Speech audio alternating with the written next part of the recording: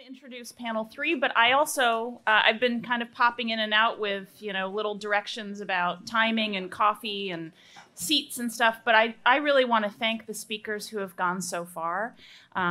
It's just been a fabulous day, and I'm hearing that too. People are coming to me in the hallways and in this room just to thank me for having, found all of you and invited you here. So I want to thank the speakers from all panels and the keynote speaker for coming to Providence. A lot of them had to travel far to get here to share their work, but also for doing their work. Many of these projects, they stretch several years, they stretch decades.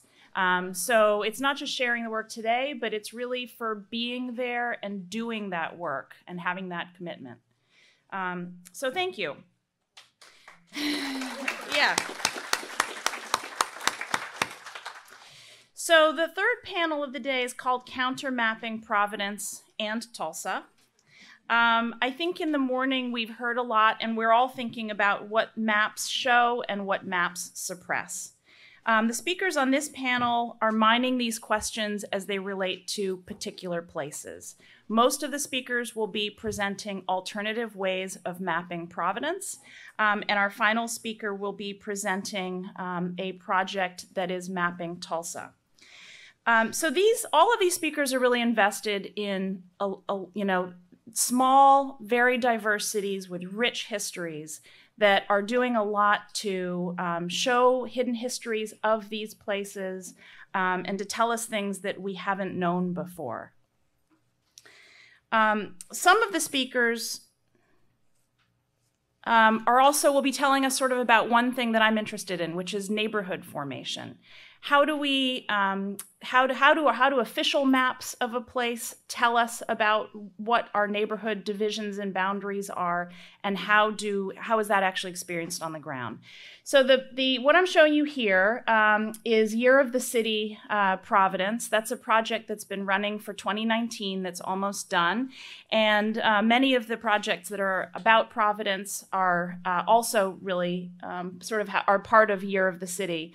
This is a project that's been a collaborative project that we at the Public Humanities Center have organized along with colleagues at Providence Public Library. Angela, raise your hand.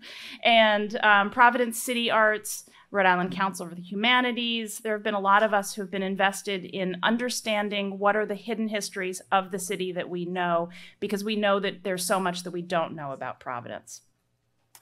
And I thought I would just kind of kick us off with panel 3, official maps of the city of Providence from 1969 and 1978, just again to sort of get us thinking about official maps and how they create neighborhood boundaries, why those neighborhood boundaries change over time. The map that the city uses now is very similar to 1978. So there's actually, as you can see, a lot of change that happens between 1969 and 78 in terms of our own sense of what the neighborhoods of this city are.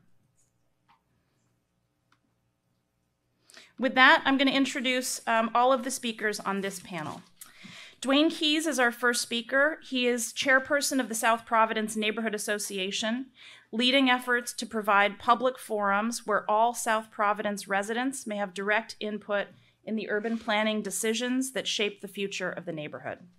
In addition to his advocacy and volunteer work, Dwayne is full-time financial coach with Compass Working Capital, a nonprofit organization dedicated to providing financial coaching and education to families and low-income residents to help them build assets and financial capabilities.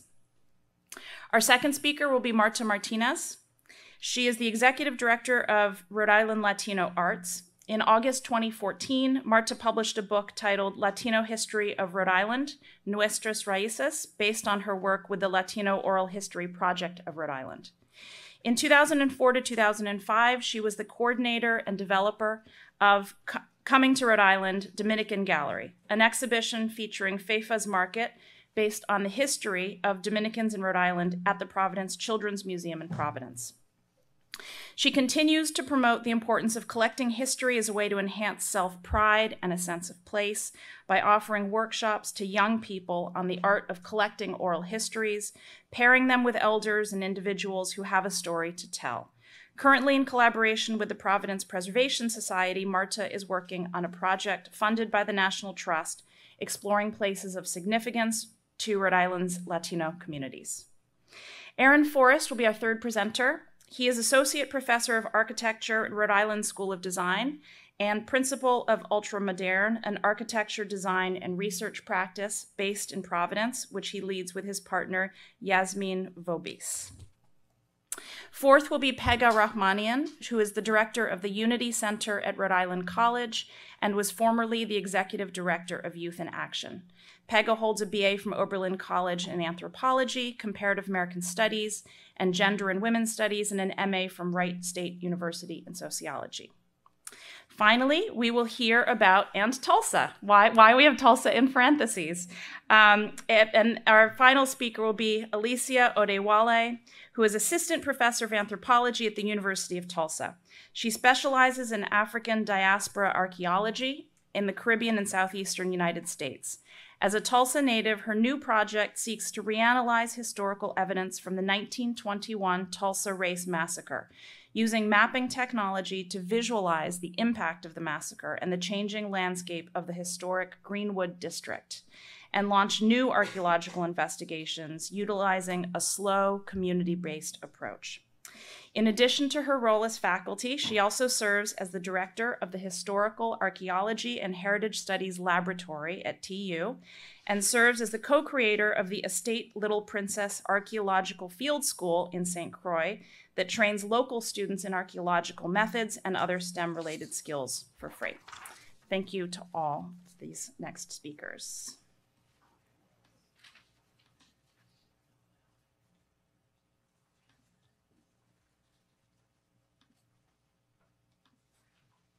Dwayne.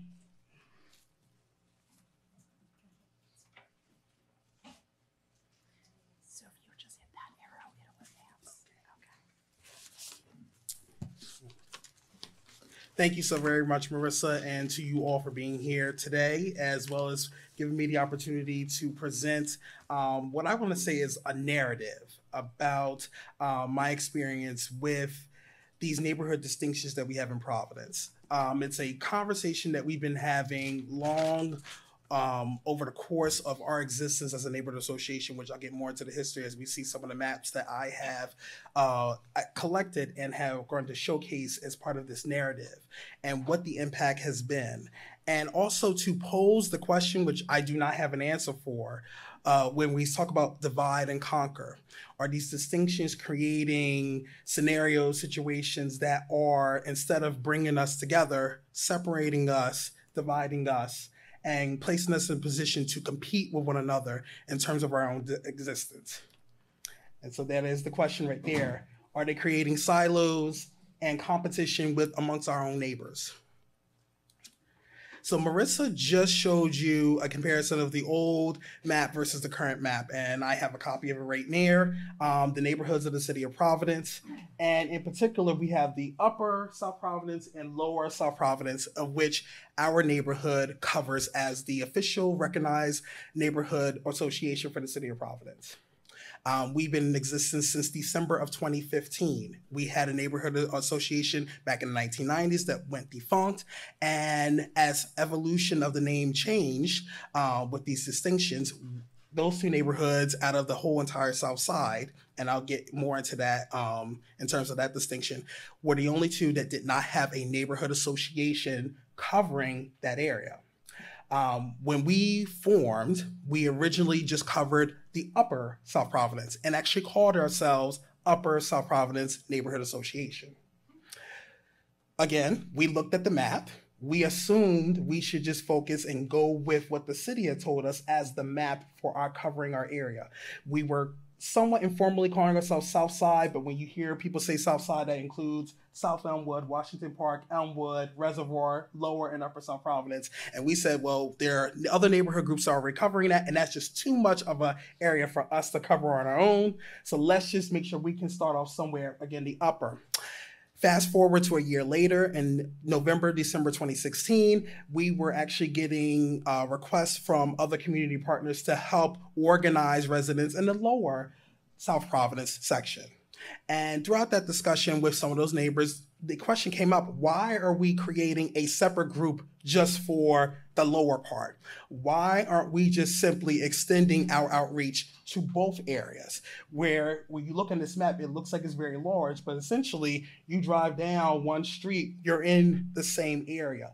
It's not that far of a distance that we need to have two separate groups. Let's just have one. And so that led to us dropping the upper and just being South Providence Neighborhood Association. And out of that, many residents asked the question, where did that come from? This upper, this lower, who said that? I've always known it as South Side. Why are they trying to divide us? And so out of that conversation led me to start thinking, well, why is this the way that it is? And why do we have these distinctions that are, on the one hand, seeming to celebrate our differences, but yet are creating these separations?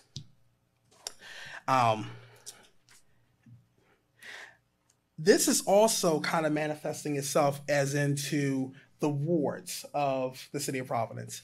So these are the official city wards of the city council.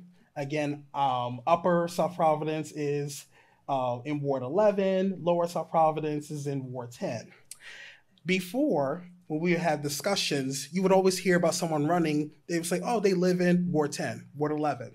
More recently, in the media, we have seen that these distinctions of the different neighborhoods are now being written about and spoken about in those races or in those representatives. So, for example, more recently, there was an article about the council person for Ward 11, in which they said, oh, council, Ward 11, which is Upper South Providence and part of Elmwood, which never used to be said before. It was just simply Ward 11. So those distinctions are already starting to manifest themselves in terms of, it's not just all Ward 11, it's I'm in this part of Ward 11, you're in that part of Ward 11. There's a current special election going on in Ward 10. And so even amongst the 5 candidates, you hear them say, one say, I'm in Washington Park. And the other one says, oh, I'm in lower South Side or lower South Providence. So those distinctions of who we are, they're now becoming part of the identity and the character. And yet somehow, instead of bringing us all together, they're seeming to make the distinctions of separation of you're on this side and I'm on that side.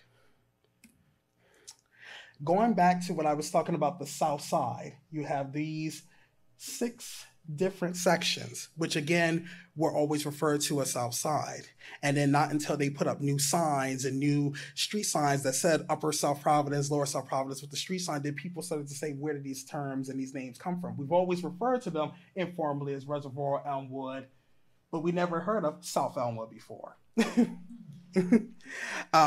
This also kind of goes into the evolution of the names where, okay, it was South Side, but now we have these distinctions, and then also interpreting the interpretation of those names. So what we've seen more recently, when someone says South Providence, some in the media and some other folks refer to all of the South Side as South Providence. That has created some confusion when then folks contact me and say, this happened in this portion of the neighborhood, which will be in Elmwood. And I'm saying, okay, well, yes, that's South Side. That's not the South Providence neighborhood that we talk about. So that right there is even creating those distinctions and that confusion. Or as we talk about in terms of the distinctions of new terms. So we've heard, you see that portion that says West End. Well, there's a portion of some folks that are now calling that area West Side. That's creating a whole new distinction. So this evolution of naming of neighborhoods is constantly going on, and there is that particular friction. What I recently learned, and I was asking, why is there an Upper and Lower South Providence? And looks like that's a matter of class. So the Upper South Providence was the area in which the white collar class, the managers of businesses and companies in Rhode Island live, and the Lower South Providence was the blue collar class. Who knew? This is also kind of manifesting itself in terms of territory between different groups. So about 2 years ago, South Providence Neighborhood Association, we hosted a community meeting with John Hope Settlement House, which is in West End, right where Elmwood, Upper South Providence, in that section where it meets. And we had a number of residents in South Side of Raw who went to John Hope as well as West End. And when we hosted that meeting at the end, one of the members of the neighboring groups, of the neighborhood group based in West End, came up to me and said, wow, this is very good, but I'm not sure understanding why you guys, SBNA, South Providence Neighborhood Association, are hosting. That's something we should have been hosting that since it's in our area. So you're thinking about these distinctions and it's like, well, we're all one city, we're all one community. And yet this is manifesting itself with this map is now having that type of impact in terms of these distinctions. Another conversation that has come up is the issue of why do neighborhoods in Providence look the way they are? Why is it that when you drive down Cranston Street in Providence, one side, which has Dexter Park and Armory, looks one way, and right across the street, there's a different look and feel of that neighborhood. And one of the things I reflected and said, well, is that still a legacy of the redlining map and district shift?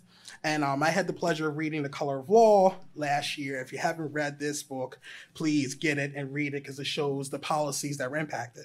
I'm like, oh, I wonder if that happened in Providence. Well, here we go. And so this is the 1935 map that shows the redlining that the government put in place for Providence. Obviously, green is the prime area, blue is the secondary, still prime area, yellow is declining, and the red was the hazardous. The red sections that you can see here are now where 95 and 195 appear to be. And we talk about whether this map and the distinctions still have a legacy today. Even as I look at this map, I look at the upper and lower south side, which are declining, and then I look at the Elmwood section, which was blue at that time. And then we look at the historic houses in Elmwood versus the upper and lower South Providence. That distinction is still there today. It also opens up the conversation about what has determined investment in certain parts and certain areas of the city, which sections of the neighborhoods or which neighborhoods get certain attention, certain investment, certain money, certain and types of focus. And then also, how do they go about with claiming particular territory?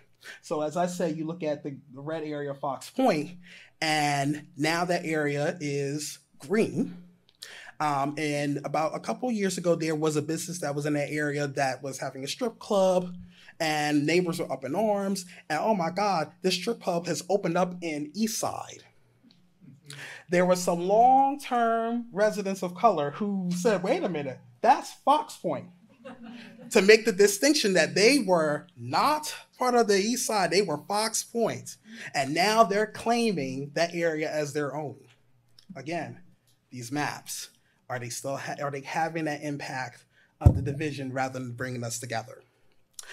More recently, we have a hotel, a group that wants to build a hotel next to Crossroads near 95. And with that discussion with the neighbors, we were asking, well, how does this hotel benefit the neighbors? And they were saying, oh, we were focusing on downtown.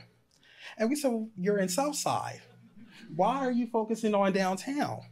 Well, you know, that's just where the area and the things that we want to attract people to, you know, patronize our establishment to be at. And I said, well, we have plenty of restaurants and things to do in Southside. Why aren't you focusing on that? And then out of that conversation came of, why are you just focusing on downtown? Why aren't you doing a circle around just the hotel, and anything within that circle radius you promote? Again, that map, is it segregating this area from that area, and who gets that attention, who gets that focus? This map also has led to a recent conversation about the impact of investment, but then even in terms of the impact of investment, these words, these terms, these maps, these names of neighborhoods still have an impact. So this is a map from the City of Providence's Planning and Development Department talking about the concentration of abandoned, vacant, and blighted properties throughout the city. Red is where we have the most concentration of such properties. Green is not so much, or not at all. Now, what was interesting is that I had posted this article on social media, out in this image as well, and just saying, okay, reflecting on this map, look at this situation here. I was amazed, not at the conversation about this impact, but about how some of the names, according to some people, were wrong. You look here where you see where's Elmhurst. I had one person said, that's Smith Hill. Smith Hill Pride. Where did they get this map from? That's wrong. What's Woodville? Yeah.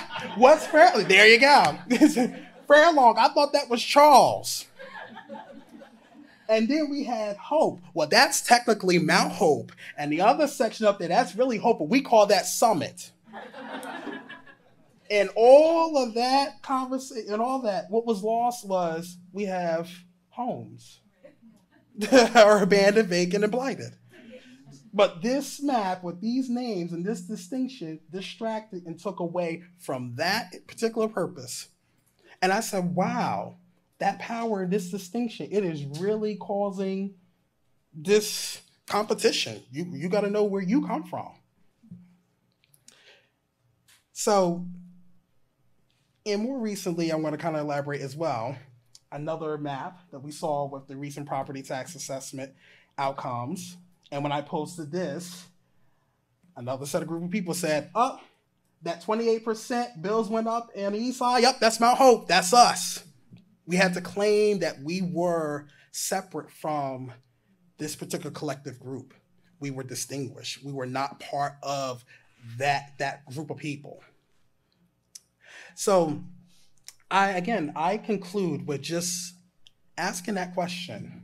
As we're doing these distinctions, these neighborhood groups, these maps, and looking at these, celebrating who we are in terms of, Elmwood and Blackstone, are we, in effect, perpetrating the divisions that have been there for years and continuing that division and that segregation and separation? Thank you.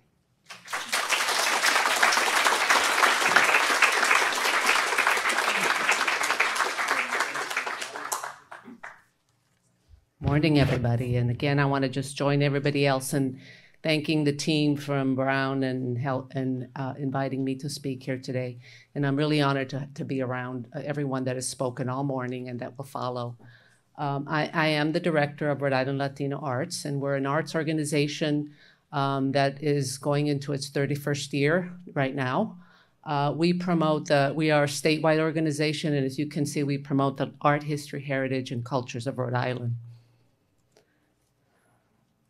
We also do, part of our programs are an oral history project, and in addition to collecting oral histories, we've been collecting the history in general of Rhode Island. We just are now in the process of setting up an archive that reflects the collections of oral histories and all the documents that have come with those oral histories that have been left behind.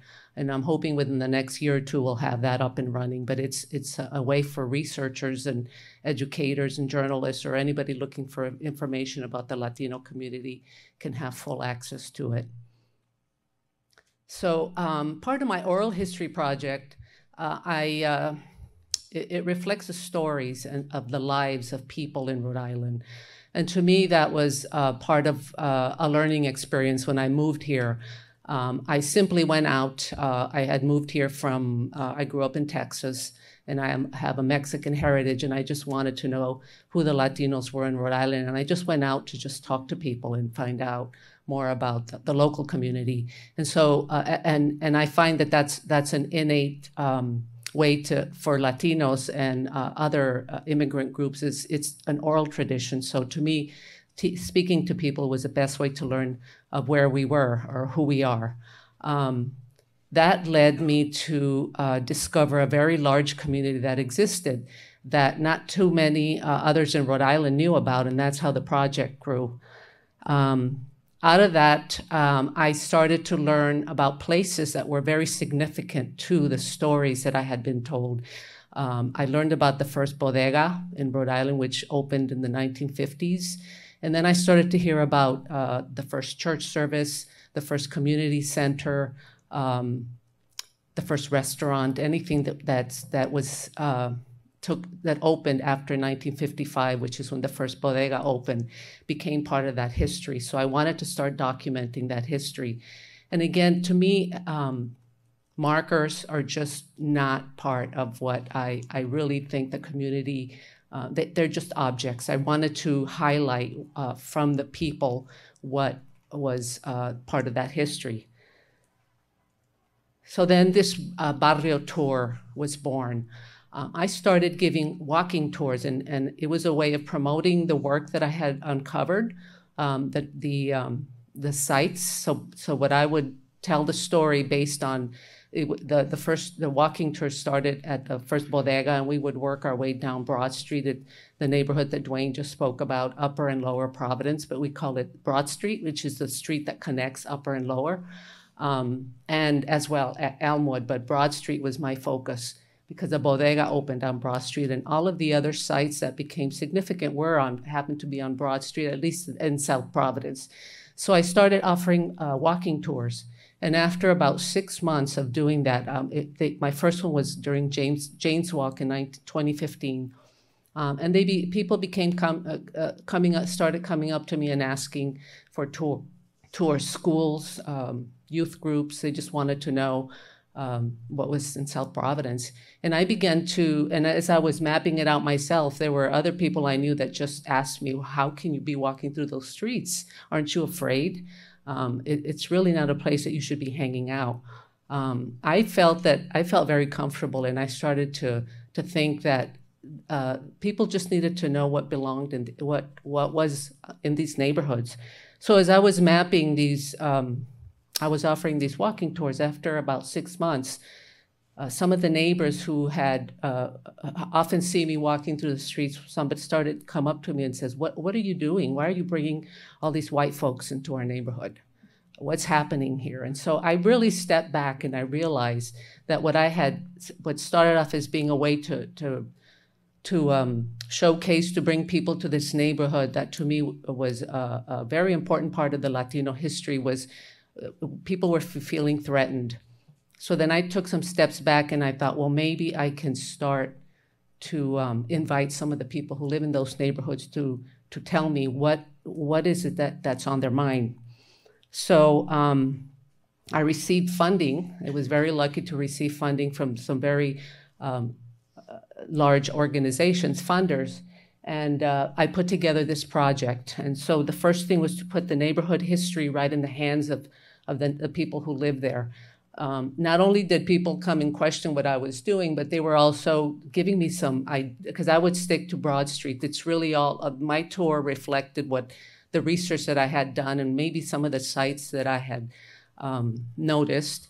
And also people got to know me, so I would go into some of the eateries and businesses and I would walk in there. But soon people who would see me walking down the street says, there's this place around the corner that you should show them. There's this beautiful mural that's 3 blocks down there that nobody ever goes to see. So that's when I decided, well, maybe there's a better way to give a walking tour.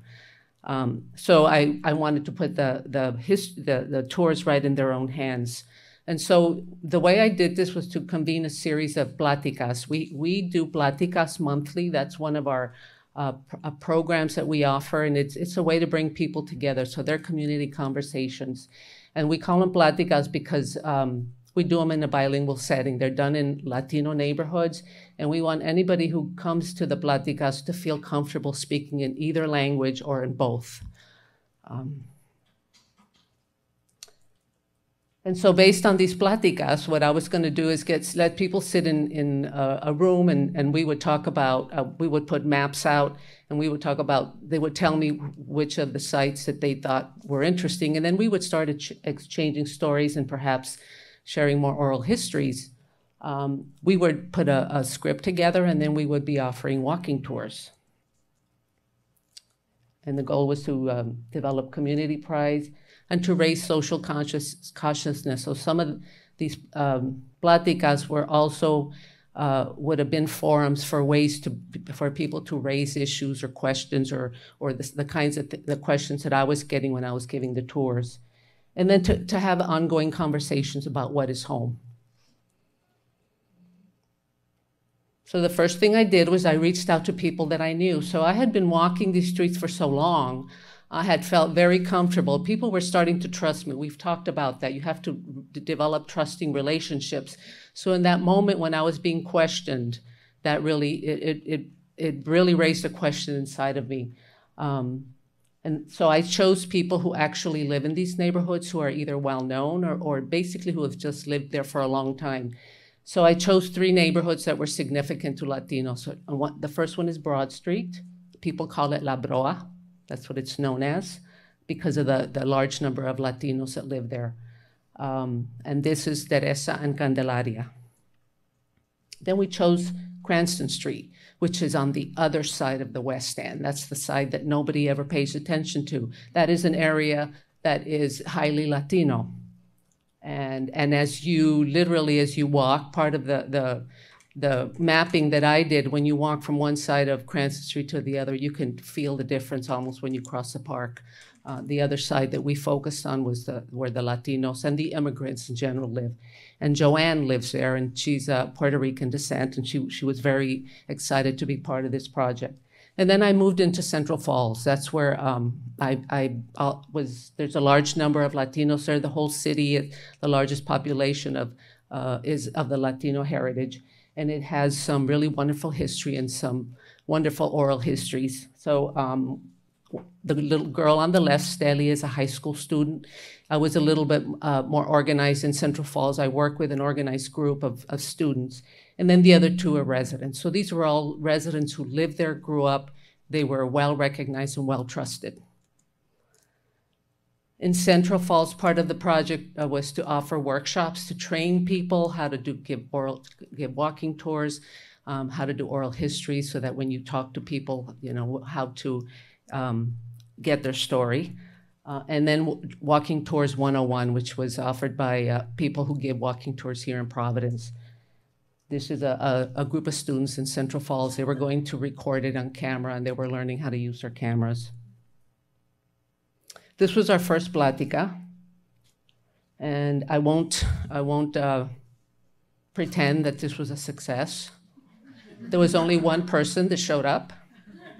The other 2 were friends of mine, and the other one was a group of students from the Manton Avenue Project who were supposed to go to an event the next day. They didn't realize they got there on the wrong date. And when they showed up, I made them sit down. So Sylvia Soares, who is a storyteller, was the only person who showed up. And the other 2 are friends. And on the left is Brigitte, who is a graduate from Brown. She was my intern at the time. And so that night we did part of the presentation was to learn about the neighborhood. We did a little bit of history. Where the Southside Cultural Center, that's where that former picture was taken. If you were to walk outside in the turn of the century, this is what it would have looked like. If you know Broad Street and you stand right at the tip where it breaks out into Elmwood and Broad, that's what it looked like. It doesn't look like that anymore. And then as you walk a bit further down from the Southside Cultural Center, there's this wonderful temple that's now deserted. And this is a picture taken in the 1930s, I believe, and when it was up and running. And this is just part of the history. We talked about the life of the immigrants that lived on that neighborhood. So then we decided to ditch the pláticas because they just were not working. It was difficult to get people to come to a room and to sit down and talk, and they were just not in the mood to be formal. So we just ditched the whole idea, and we went outside. And at this point of the grant, it was already winter, but they stuck to it. You can tell how cold it was, but we made our way. We brought shovels at some points, and we plowed our way through. So this is Candelaria and Teresa walking down Broad Street. And so what did we find? Here on Broad Street, we found, while we were walking, we saw a sign that said Club de Ajedrez. It's a chess club. And somebody went up and was interested, one of the people we were walking with, and he went up to fix a sign, and then the person, it's part of it's in somebody's yard. The person who lives in the house came up just to see what we wanted, and as it turns out, it was an old friend of mine. I didn't know he lived there. And then he took us inside, and we started discovering some wonderful things. So when we went out to actually explore the neighborhoods, people invited us in. And we found that he has this chess club that's been around since the 1970s, and they meet once a week. It's really crowded, and it's very busy. So we discovered this chess club that existed. When we were at the West End, we found on the side street, we found a wonderful community garden that nobody knew about. Joanne wandered down because she just said, let's see what happens if we go down the street. We found this really amazing community garden that nobody knew about. And then in Central Falls, we started to look up and we discovered some changes. Not necessarily, the group that we were with didn't feel that there were positive changes. The signage was starting to change. Something was happening that raised questions, and it was part of our discussion as we met later in our pláticas. Dexter Street signs are usually black, and this is what's happening now.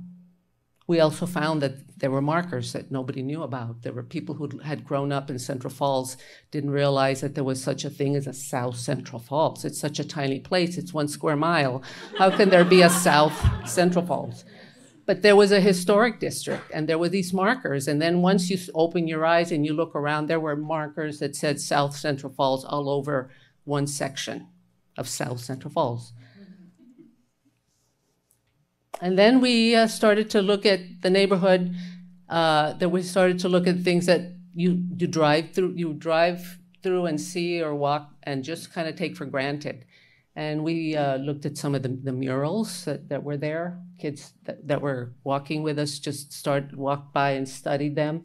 They had never really taken the time to do that. This group discovered that this was done painted by another class in the same high school that they went to back in the 1990s. It was the very same school.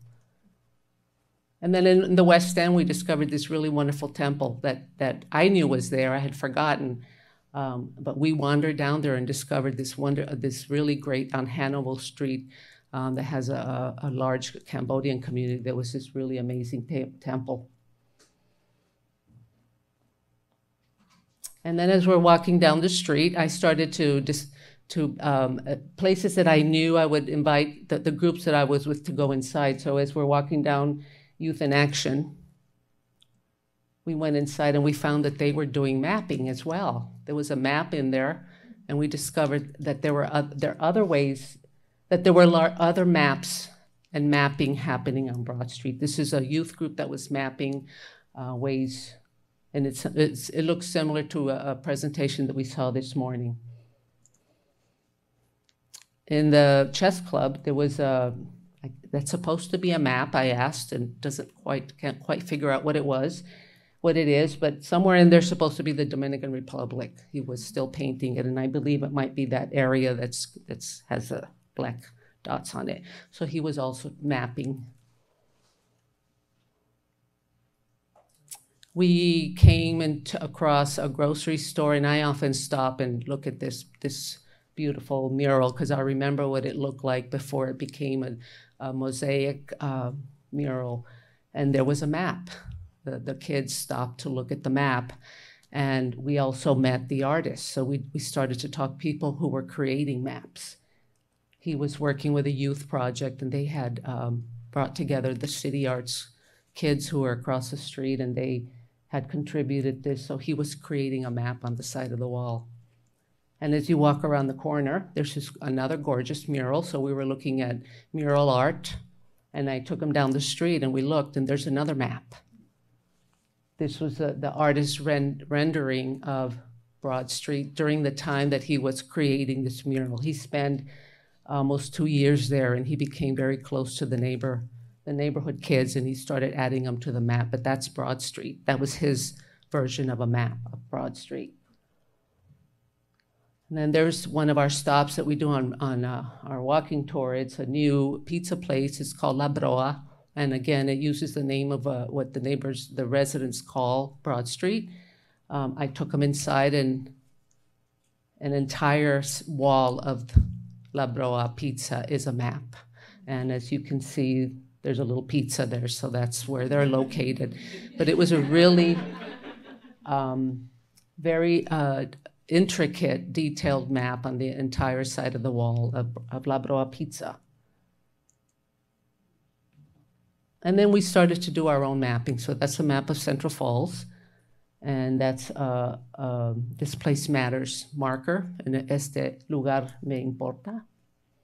The kids in Central Falls started by mapping where they lived, mapping places that they were familiar. The difference between the group in Central Falls and on Broad Street, Broad Street was very organic. We just brought people in and they joined us and they gave us their places of significance. The Central Falls was a group of kids that we refer to as newcomers who have just moved to this country. They're freshly in the schools. They've either arrived last September or last week. They're kids that are still getting to know their neighborhood.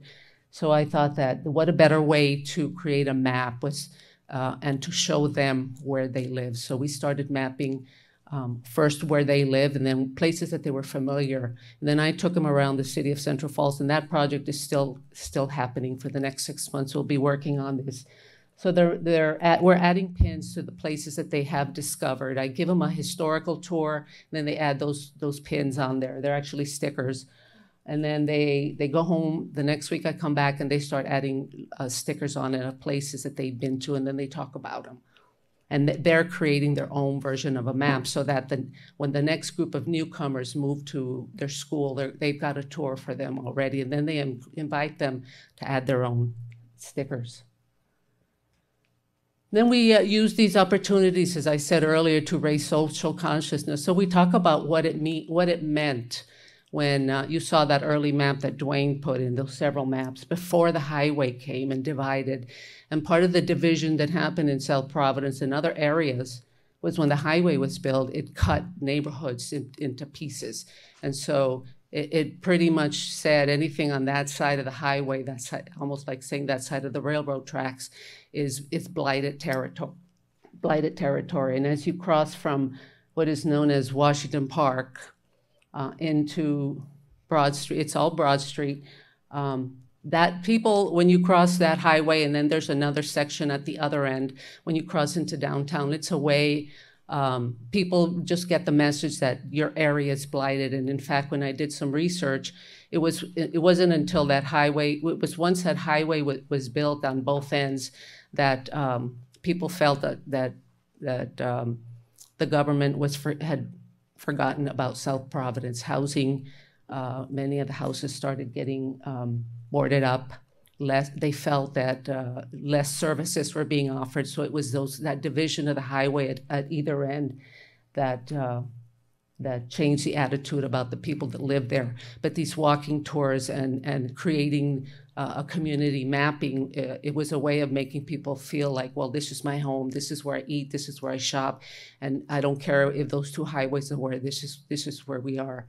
So we had a lot of discussions about during the Pláticas, what this meant. And then we did these are some of the places that I take that were very important to the Latino history. So this is the story of the first bodega. It's a bus shelter that's right near the bodega. And then we did our walking tours. We bought some merchandise, T-shirts, maps. And then we offered the walking tours on 3 dates. The first Wednesday in April, in case you didn't know, is National Walking Day. So we picked that day and we went out on a walk on the 3 neighborhoods. And then we did a Jane's Walk weekend walking tour. And that's our West End walk. That's Joanne and our group. And then we did Upper South Providence. And that's our tour in front of La Broa Pizza. Dexter Street in Central Falls. And that's the tour on Dexter Street. The one in Central Falls, this was the one that was offered to the public, but then we did additional, and we're still doing more tours with the kids, with the residents themselves.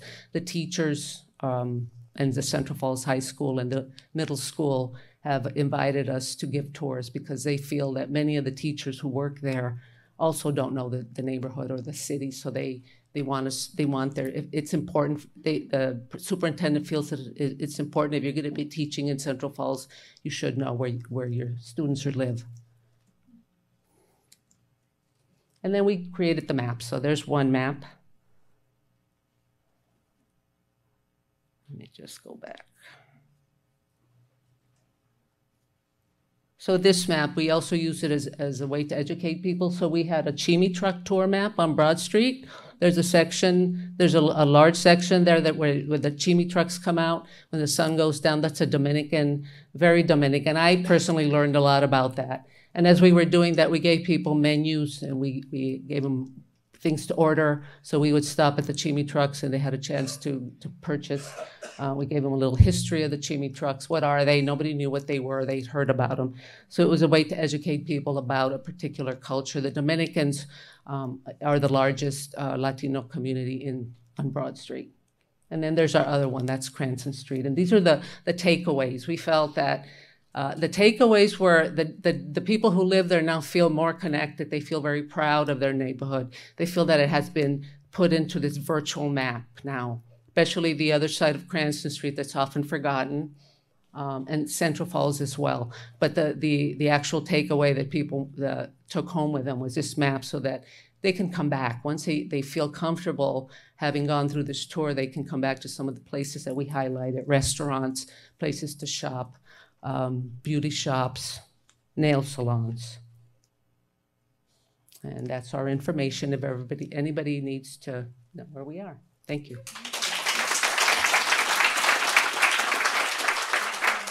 Hi, everyone. How are you feeling? Okay, it's been a long day. A little shake. Okay. So hello. My name is Pegah. It's like Pegasus minus the sus. And yeah, you can. It's the funniest thing I'll say. So anyway, so thank you so much for having me. And you know, who am I? I'll tell you who I'm not. I'm not a cartographer. That's for sure. But I am a girl who likes maps. And I work with young people. So I thought there's a couple things I love. And when you do nonprofit work, you have to find ways to integrate those things you love, even if they don't make sense. So maps was one of them. And the other was camping. And both of those things, my kids were like, what are you doing to us? These things are really foreign.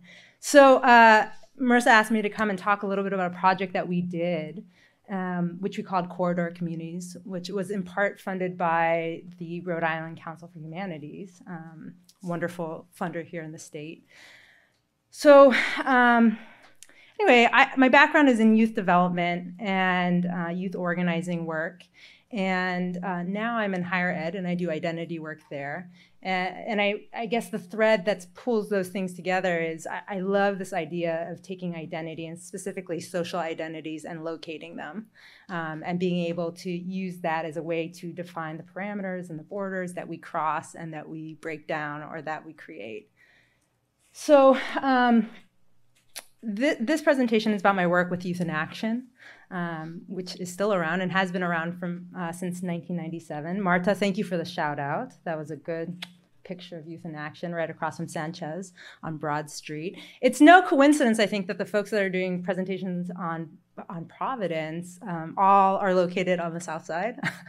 It's a really interesting space in the city, and especially Broad Street, which is the corridor that links downtown all the way to Patuxent Village. So you go from a downtown kind of urban metropolis, kind of metropolitan feel. Well, I don't know metropolitan, but as much as we're going to get in Rhode Island, and you go through La Broa and you continue through to Washington Park, and then you end up in this pretty affluent neighborhood, Patuxent Village. So it's this really interesting cross-section of Providence. And the South Side, my understanding is that it's always been this kind of frontier for immigrant communities. So first you had the Jewish communities, then you had the Irish communities, then you had the Black communities, and now you have Latino and Afro-Caribbean communities. And so it's been this really interesting place for just for folks that are curious,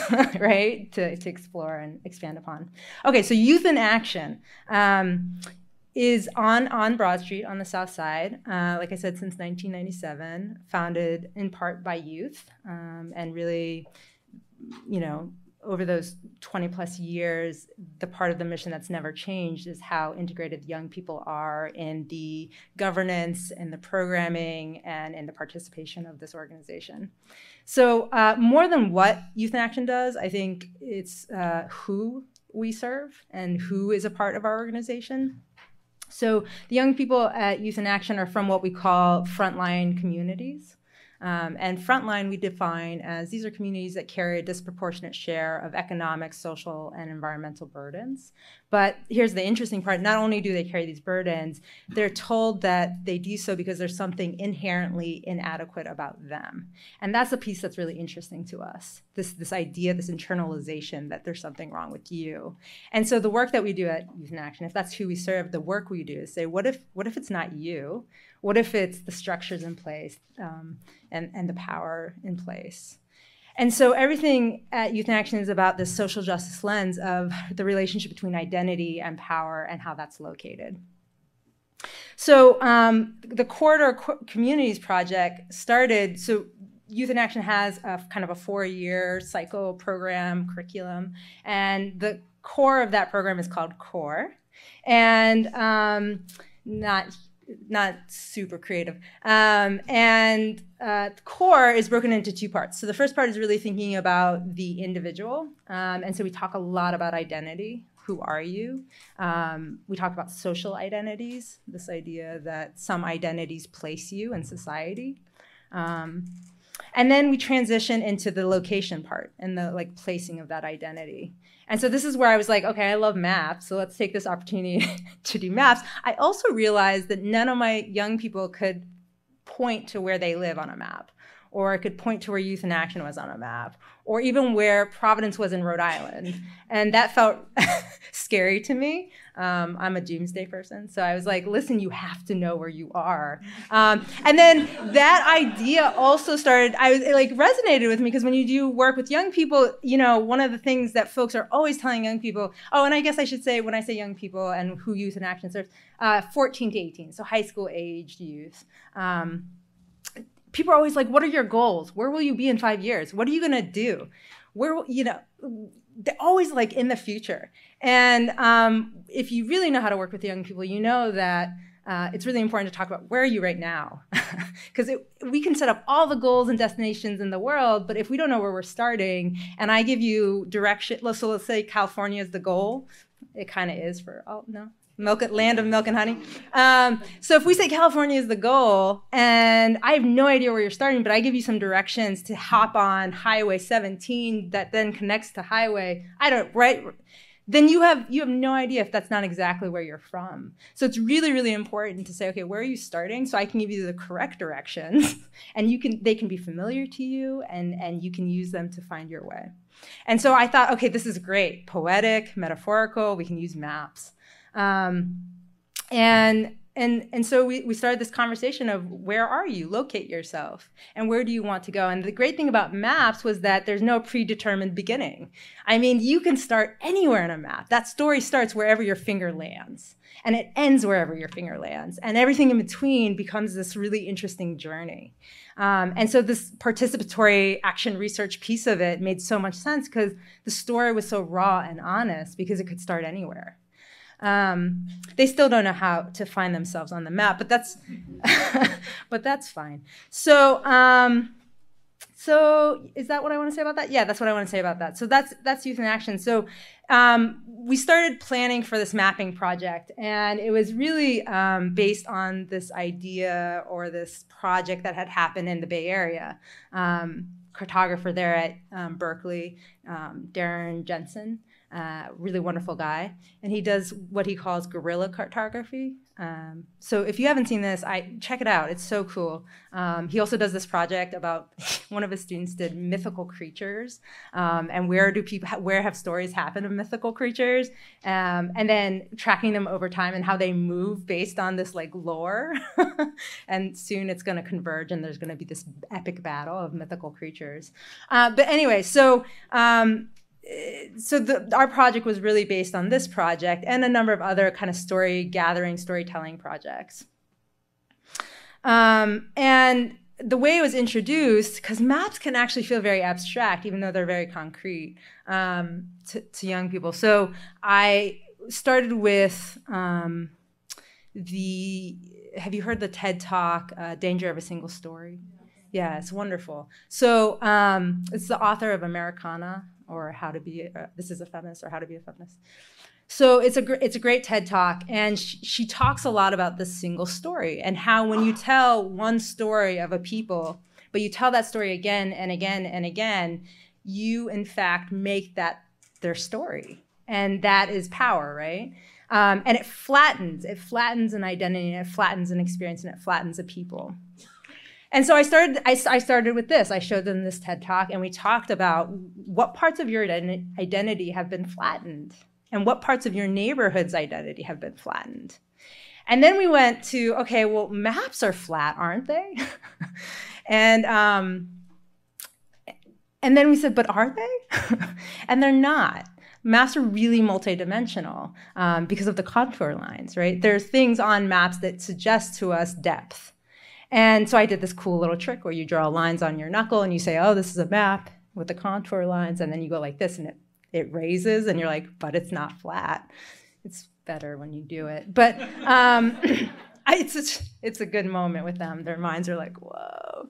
And so if the map is not flat, then what stories can we tell in those contour lines, or whatever we want to be our contour lines? And so we did this project where we, some of the maps that Dwayne was showing, we took a bunch of those. Like there's a ton of them, like chemical exposure, and it shows chemical exposure placed on the map, or median income, or playgrounds in the city, or I don't know, schools. Like it's just so many maps. And so we took each of those maps and we printed them on transparency, and we started to layer them. So we said, if we just hold up one map, the chemical exposure map, what does that tell us about our neighborhood?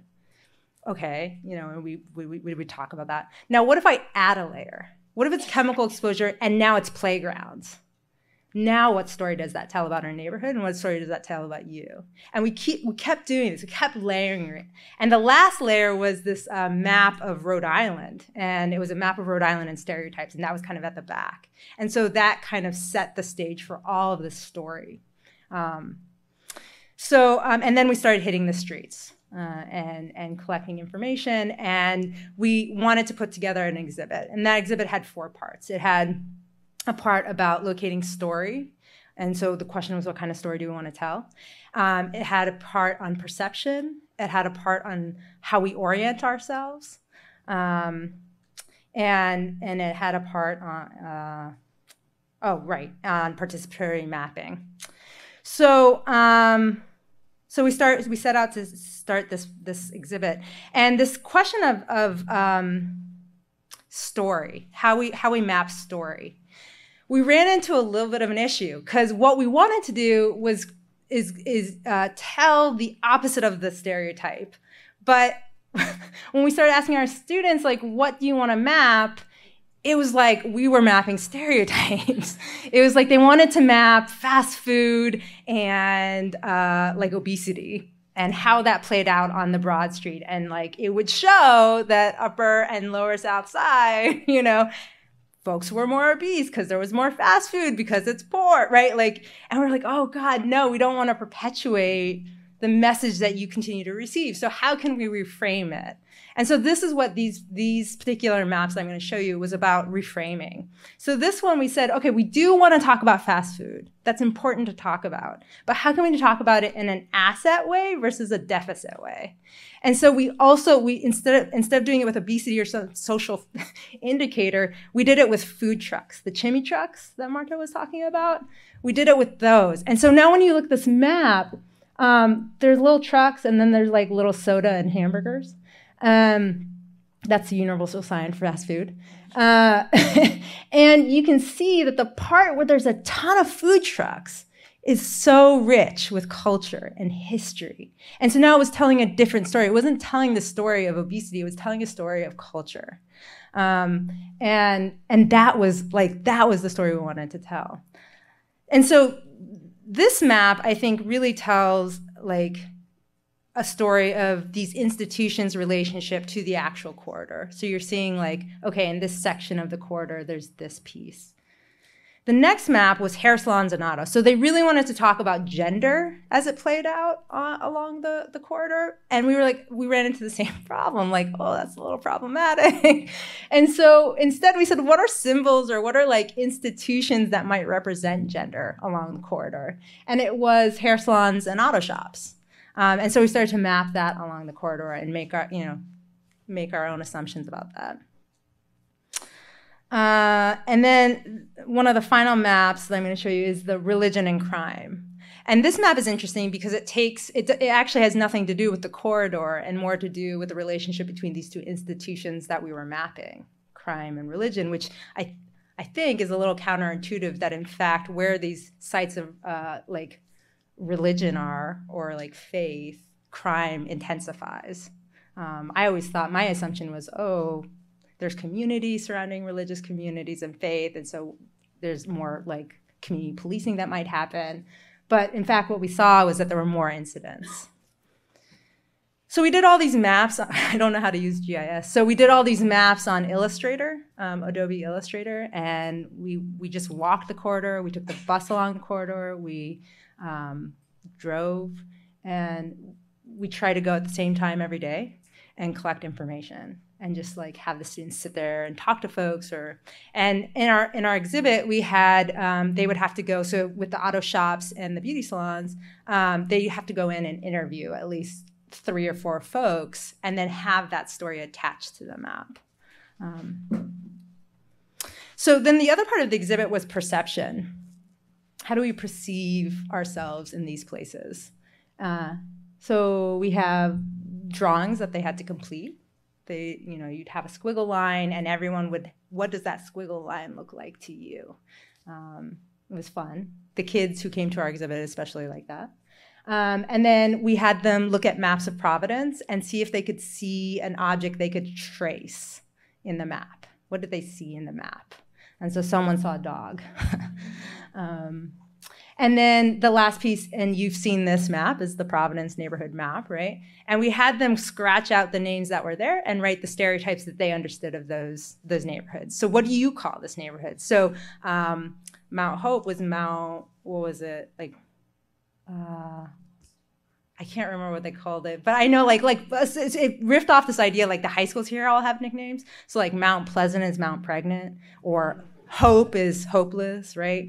And so it riffed off that. So like Hope was like, they just wrote white people, or like Silver Lake was gangs. And so they wrote their ideas of what it was. And we talked about, okay, if you looked at a map and you didn't see names of neighborhoods, but you saw the stereotypes of those neighborhoods, how would that change your relationship to them? And then another part of the exhibit was the participatory mapping piece. And so we took tape, because we're a nonprofit, and we taped along one entire wall, the Broad Street corridor. I got very familiar and intimate with all the crooks and crannies. And we had people who came to our exhibit write on sticky notes experiences that happened to them along the corridor. So some of them said, this is the first time I got kissed, and they placed it along the corridor. Or this is where my mom, my aunt, and I went and got our hair done for my prom. or, like different stories. And so we collected all these stories and we didn't do anything with them, but they were interesting. We should have done something with them. So this whole wall was filled with these little anecdotes, and it was collecting memory, which was a really cool thing for us. And then the last part of the exhibit was what if. So at Youth in Action, we did this question continuum, this idea that every question is powerful, but some are less powerful and some are more powerful. And so less powerful would be like a yes or no question, and a really powerful question would be a what if question. So it encourages imagination and curiosity. And so I posed the question to them. We talked about how maps are oriented north for the most part, or near north. And it's typically, that means up or on top. When in fact, like in terms of Earth and space and gravity, there is no up. But on maps, we assign an up. And by doing that, by saying north is superior in some ways, by like centralizing or focusing our narrative around the Northern Hemisphere, well, who lives in the Northern Hemisphere? A lot of white folks, right? And so, what are we doing by doing that? What are we saying? What are we making our worth? So if we took the Providence map and we oriented it south, that's interesting. What story would it tell? Who would be superior? So this what if question was really fun, and we had a big piece of butcher paper up during our exhibit, and we asked people, what would the world look like if it was oriented differently? And so I'll just finish by saying I still love maps. And so I still find ways to play with them and use them as mediums and devices to tell story.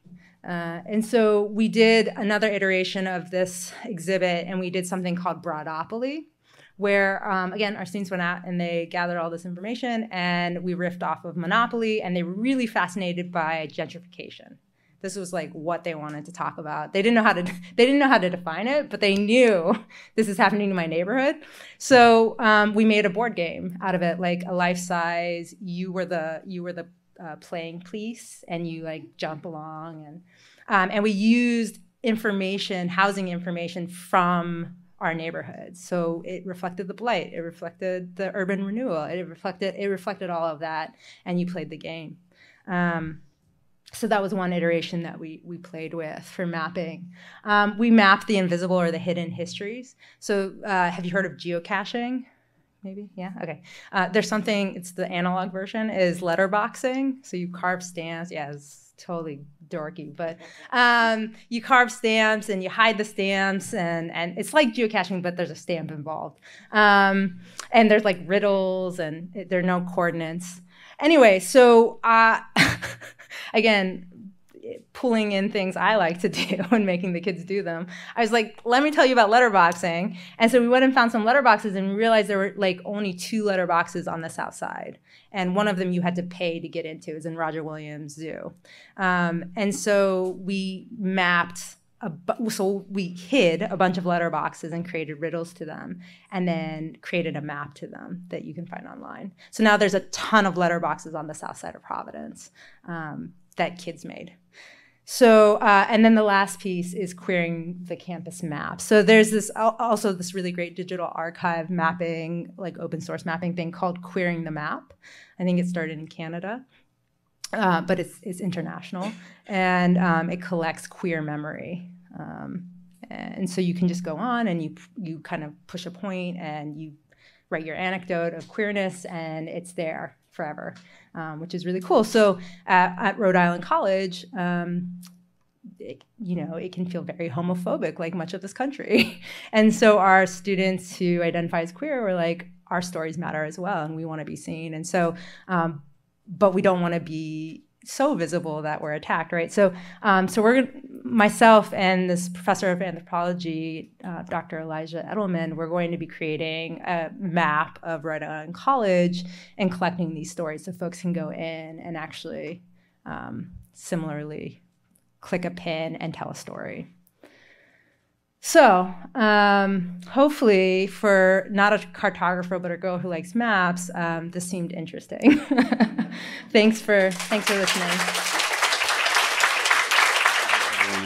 Thank you to Marissa for the invitation to participate. It's been pretty incredible and educational day for me, and I'm excited to be able to contribute and also to be, yeah, sorry about that, and to be on the panel with such a great group of Providence and Tulsa scholars. So I'm an architect, and I teach studios at RISD, and I have a design office here in town. And I want to talk about a project that really started with a building, and then expanded to look at the city, and then came back to focus again on specific works of architecture in Providence and the way that they kind of proposed a new relationship with the city.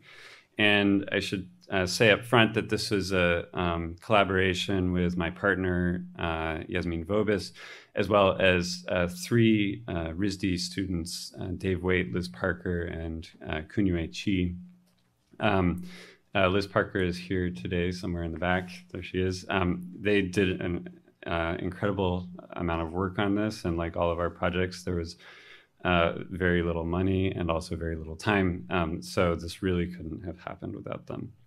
Anyway, 3 years ago, my partner and I worked with a group of RISD students, the City of Providence and the Southside Cultural Center of Rhode Island, to design and build this performance pavilion and kind of attached garden to help the cultural center expand their operations. And I should say that Marta Martinez was actually part of this project because of her relationship with the cultural center.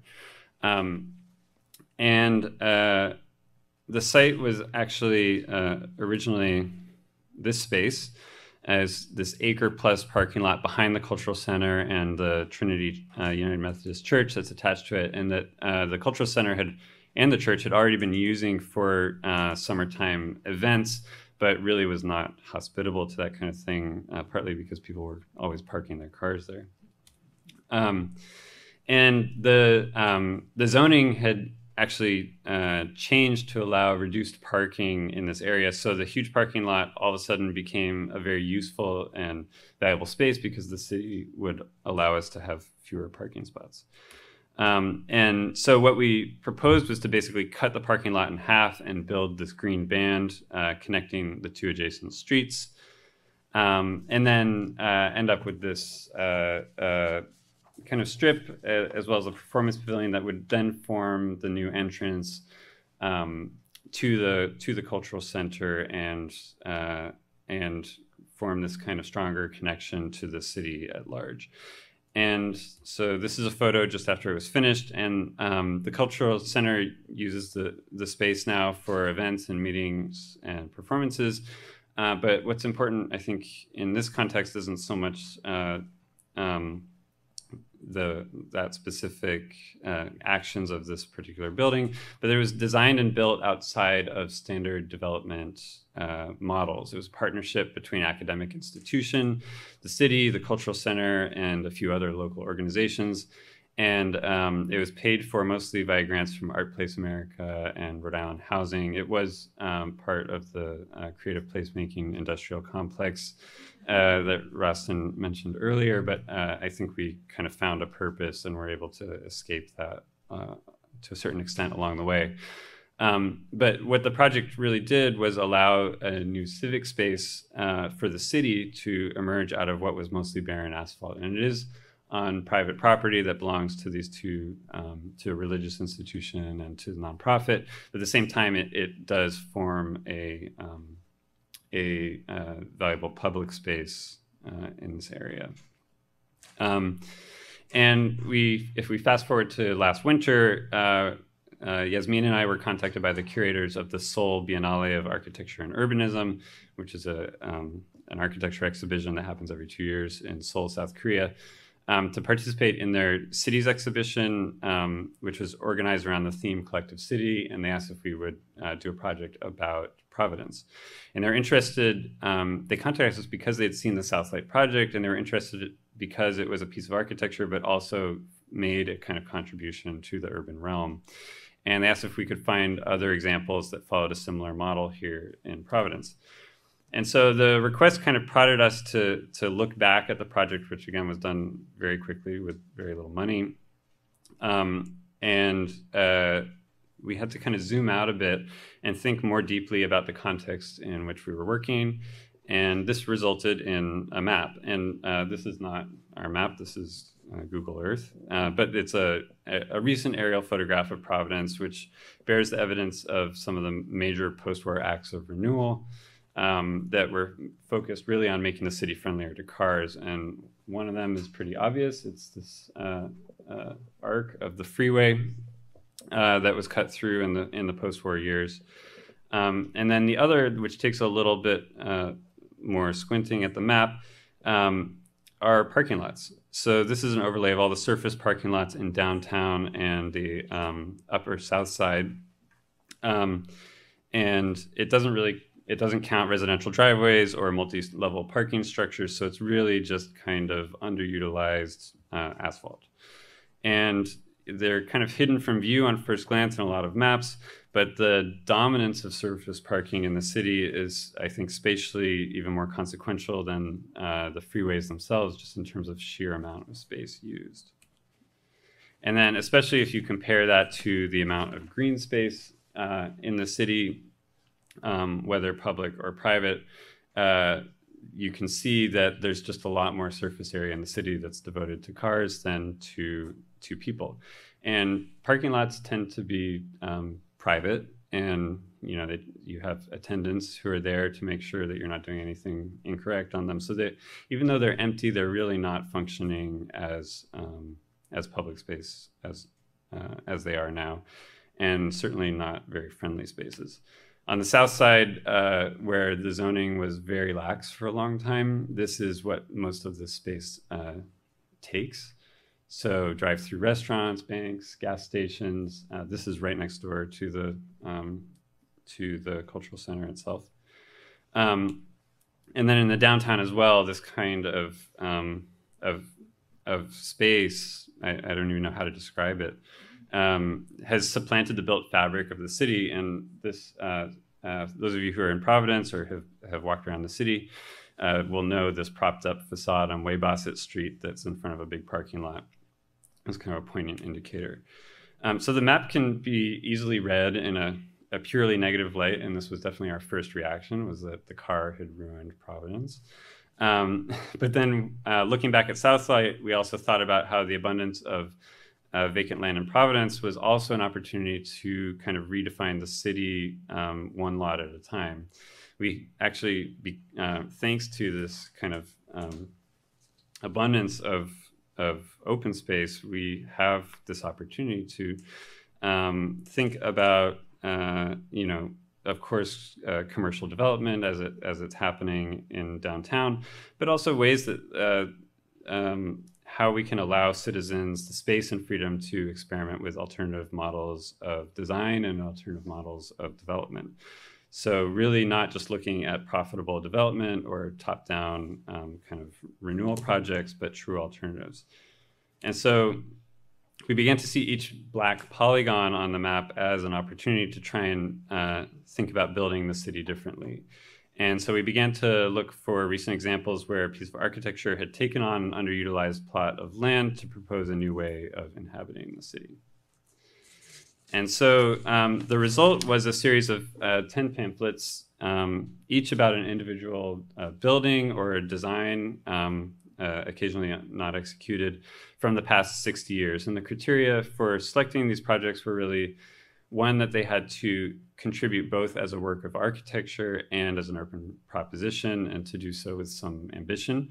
And I won't get into what this means exactly, but we didn't want to look at just kind of humdrum or bad buildings, and we didn't want to look at projects that were just constructed through business as usual.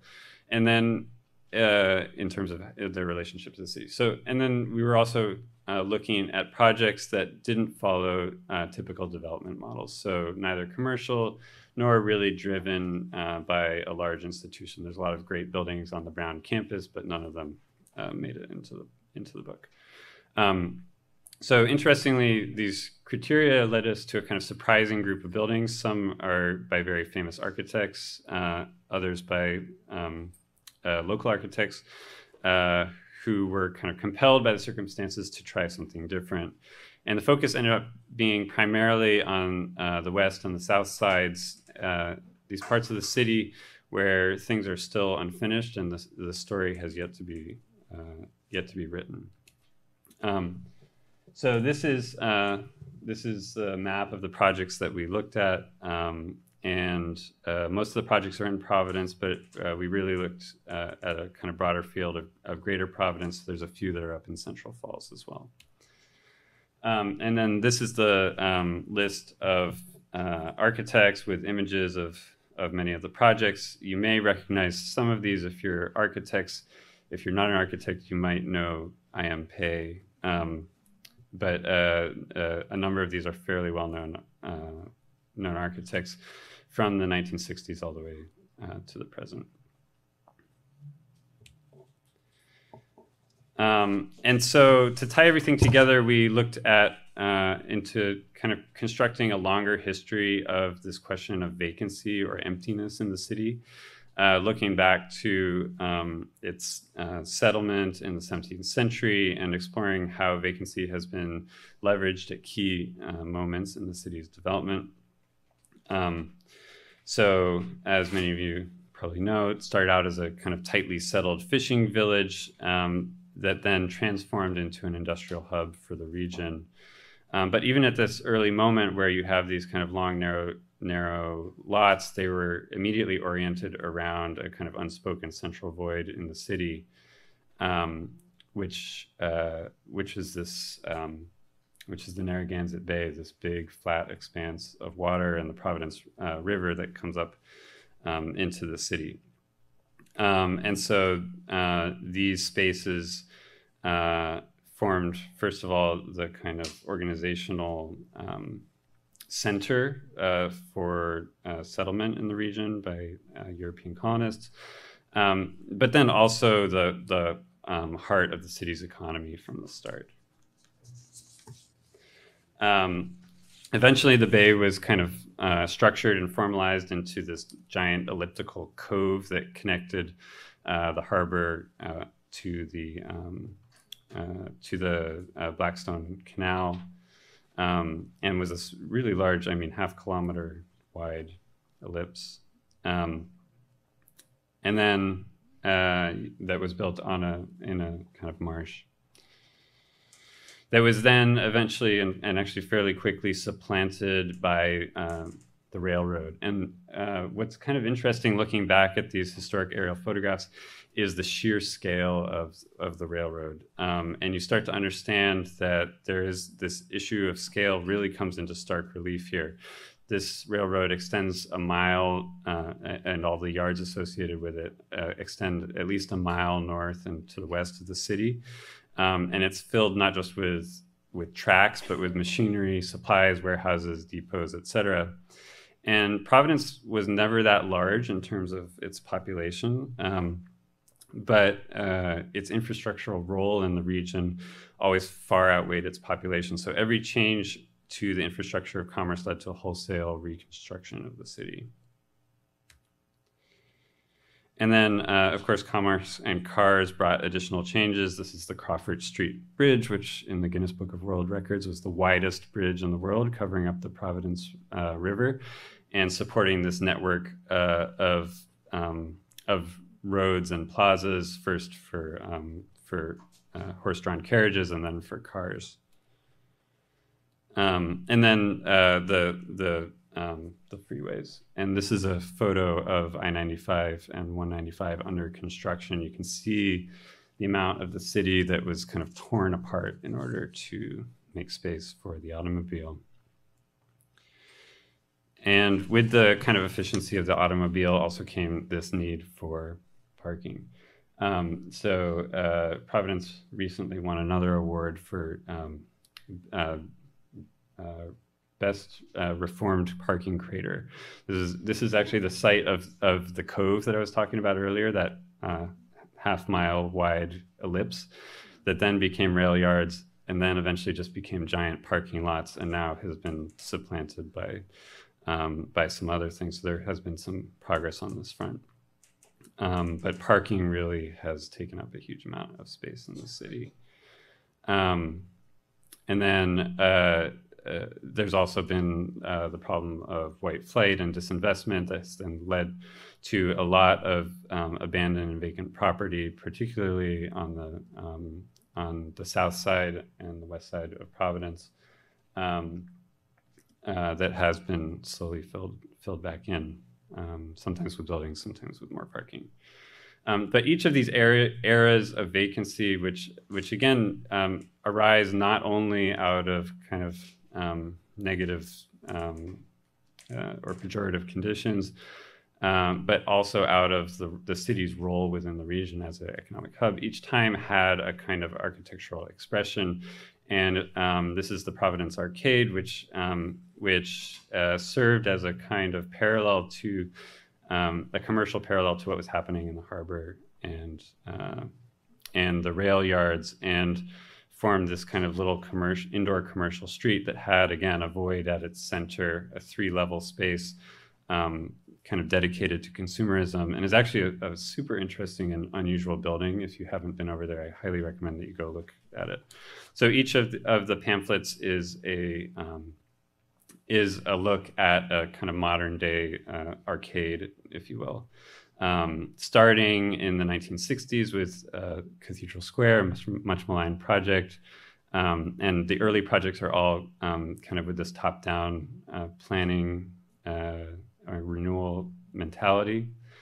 But then they transition over the years into a kind of more bottom-up approach, or even hybrid approaches, such as the Southlight Project, where you have a number of different groups, institutions, governments, et cetera, kind of coming, and local communities coming together to figure out what to do on some of these sites. So I'm just scrolling through these at this point. And so, yep, so that is the project. It's on exhibit in Seoul until November 10th. I imagine most of you will not be in Seoul before November 10th. But we are actually compiling a small-scale book that we should have available in the next couple of weeks when the printer gets paper back in stock, and that we'd love to share with people who are interested.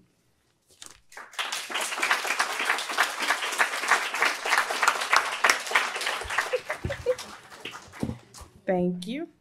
So I'm Alicia Odewale. For anyone who has trouble pronouncing my name, it's fine. Most of my students just call me Dr. O. But I'm excited about this project that I'm co-creating with Dr. Parker Van Valkenburg, who's assistant professor here at Brown University. Sitting in the front row, for those who don't know him. The two of us are co-creating this, and a lot of people, when I first present this work, ask how you two even got together. What's the connection? And the two of us, even though, of course, we look different, we're both from the same city. We were born and raised in Tulsa. And so we actually went to the same high school at different times.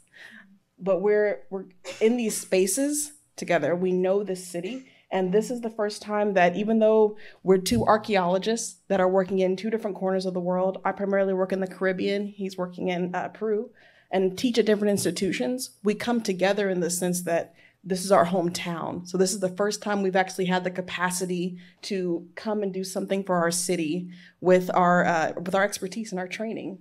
So we're really excited about that. So the first thing we had to do was try and get a project scope around. So in traditional archaeological research, you start with this research question. You pick a site, and you're exploring that site with this specific research question in mind. But we did this the opposite way.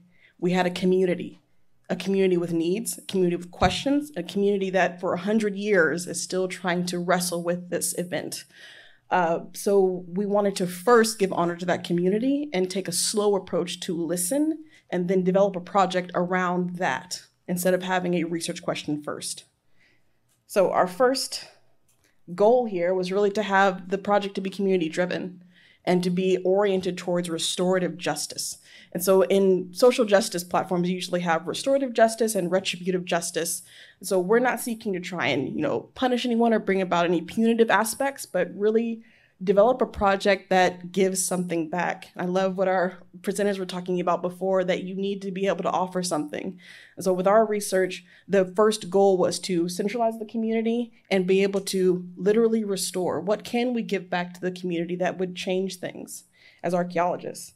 So we developed this project, Mapping Historical Trauma in Tulsa, as a multi-year project that brings together digital mapping, some new archaeological research, and an exhibit.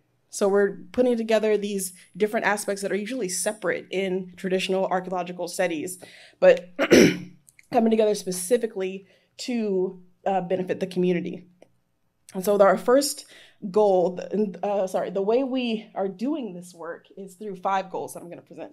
So the first one is creating critical sites of memory. And so critical sites of memory are specifically whenever we're talking about the story of Black Wall Street, the story of the Tulsa Race Massacre in 1921, the story changes depending on who's telling it. But if you're able to anchor the story in specific places, specific times, specific dates, then you're able to create these critical sites of memory that are fixed positions that anchor the story no matter who's telling it. So that's where this mapping piece is coming in. And then 2, we wanted to identify the current collections before we start our new excavation. So this is helping us pull together and collect, centralize the scattered information that's out there about the Tulsa Race Massacre. And I'll show you how scattered it is in a few slides. But that was even just as we're getting into this, we're discovering how scattered the resources are for this community. So one of the main goals was to identify what current collections are out there that are housing things related to the Tulsa Race Massacre, and then what can we then add to that when we do our new excavations, when we do our new research.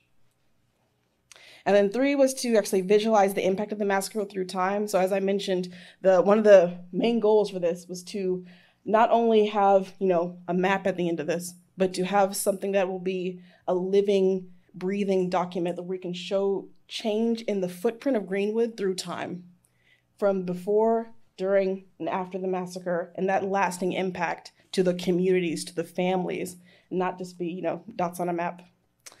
Use archaeology and radical cartography to create meaningful communities of practice. So what that means is we are trying to give the community the tools they would need to research their own story, to tell their own narrative. So we're not trying to place meaning on what are going to be the outcomes of this, but literally be able to present the archaeology, present the digital map as tools for other people to use, and then they create the meaning around that.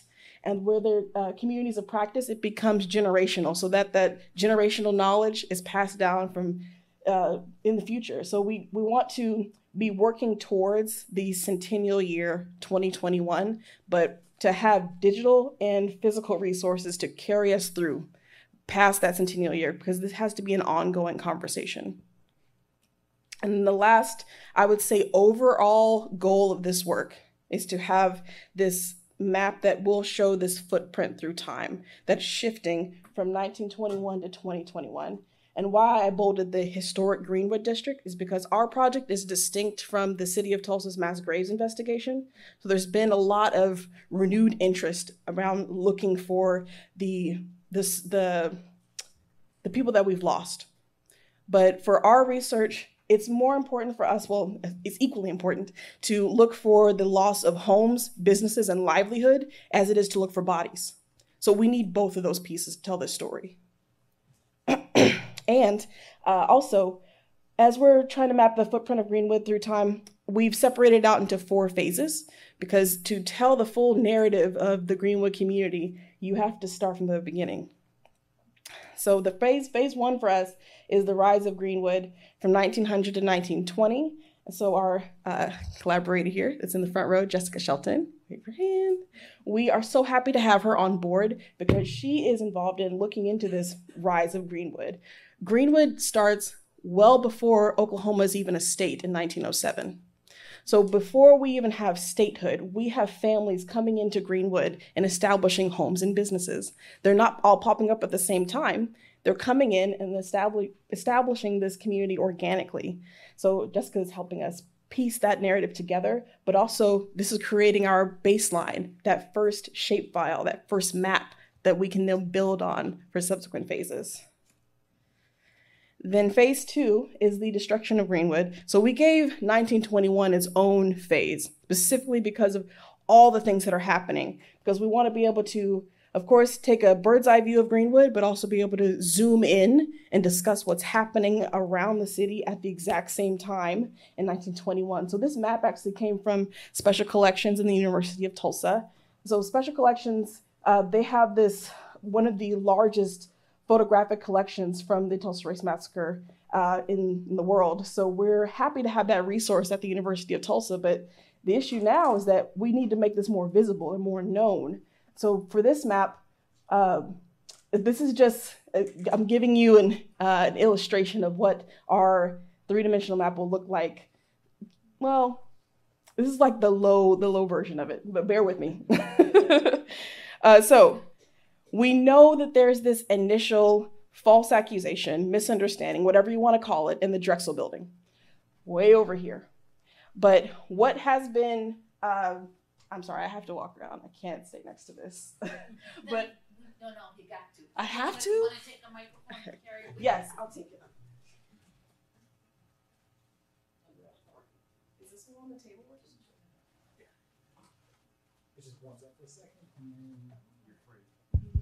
Okay, I'm free.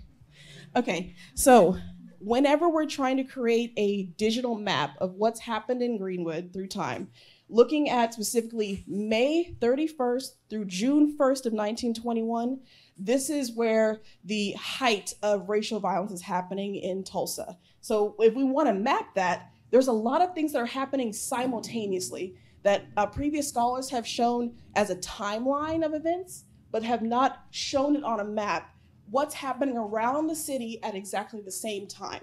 So we know right here, Drexel Building is kicking this all off. This is in the morning of May 31st. So whenever we have that happening by, after that initial encounter happens, then later on in the evening, we have the courthouse. And so the courthouse way down here, there's a group of white men, women, and children who are gathering around the courthouse. Sources are saying anywhere from 300 to 500 people are gathering around the courthouse.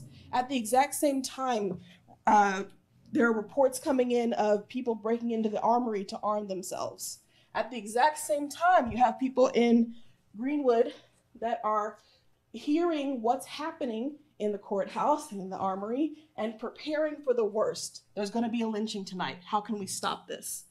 So as they are trying to mobilize, strategize their next move, we have now, this group is now broken up into factions. They're not really that organized, they're just groups. So they're trying to push the people who are coming from the north to defend Greenwood. They're pushing them back. And then as the skirmishes keep going on, First Street becomes the first battle line of what's going to be a war on Greenwood.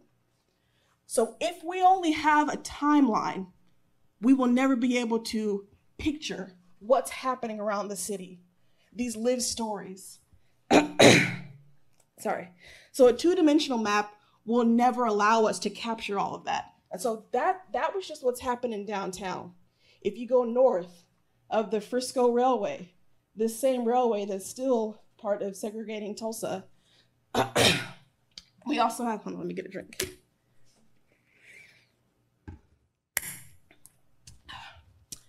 So later on in the evening, while all of this is happening, in Greenwood proper, there are still people in the Dreamland Theater watching a movie. It's not until 10 o'clock at night that Mr. Cotton tells his manager to turn the house lights on and clear the house. So there are people still, living their lives. What's their story?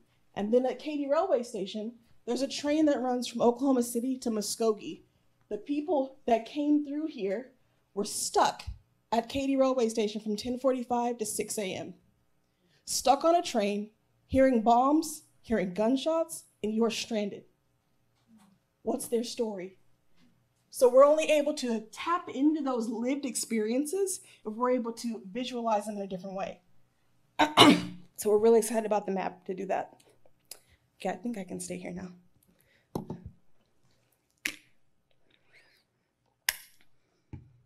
So I wanted to stop and just mention that we're not the first group to try and visualize this in a map context. So Scott Ellsworth, the author of Death in a Promised Land, he actually created this, he created 10 maps specifically for the Tulsa Race Massacre, what they called it the Tulsa Race Riot at that time, commission report. So this was in 2001. And so in 2001, Scott Ellsworth created these 10 maps to show the changes in Greenwood, specifically from May 31st until June 1st. But as he was creating this, so from the seeds of catastrophe to the final fighting and martial law is established, we are trying to seek to compile all of this into one map, because when Scott Ellsworth did this, he partnered with a graphic designer. They didn't use GIS, they didn't use any georeferencing or other maps or any of the photographic and documentary evidence that we're gonna put into our map. So this is giving us a good starting point. So we can take these maps and then go further into the archives and then be able to embed our resources into a more interactive three-dimensional map that will show this change in time.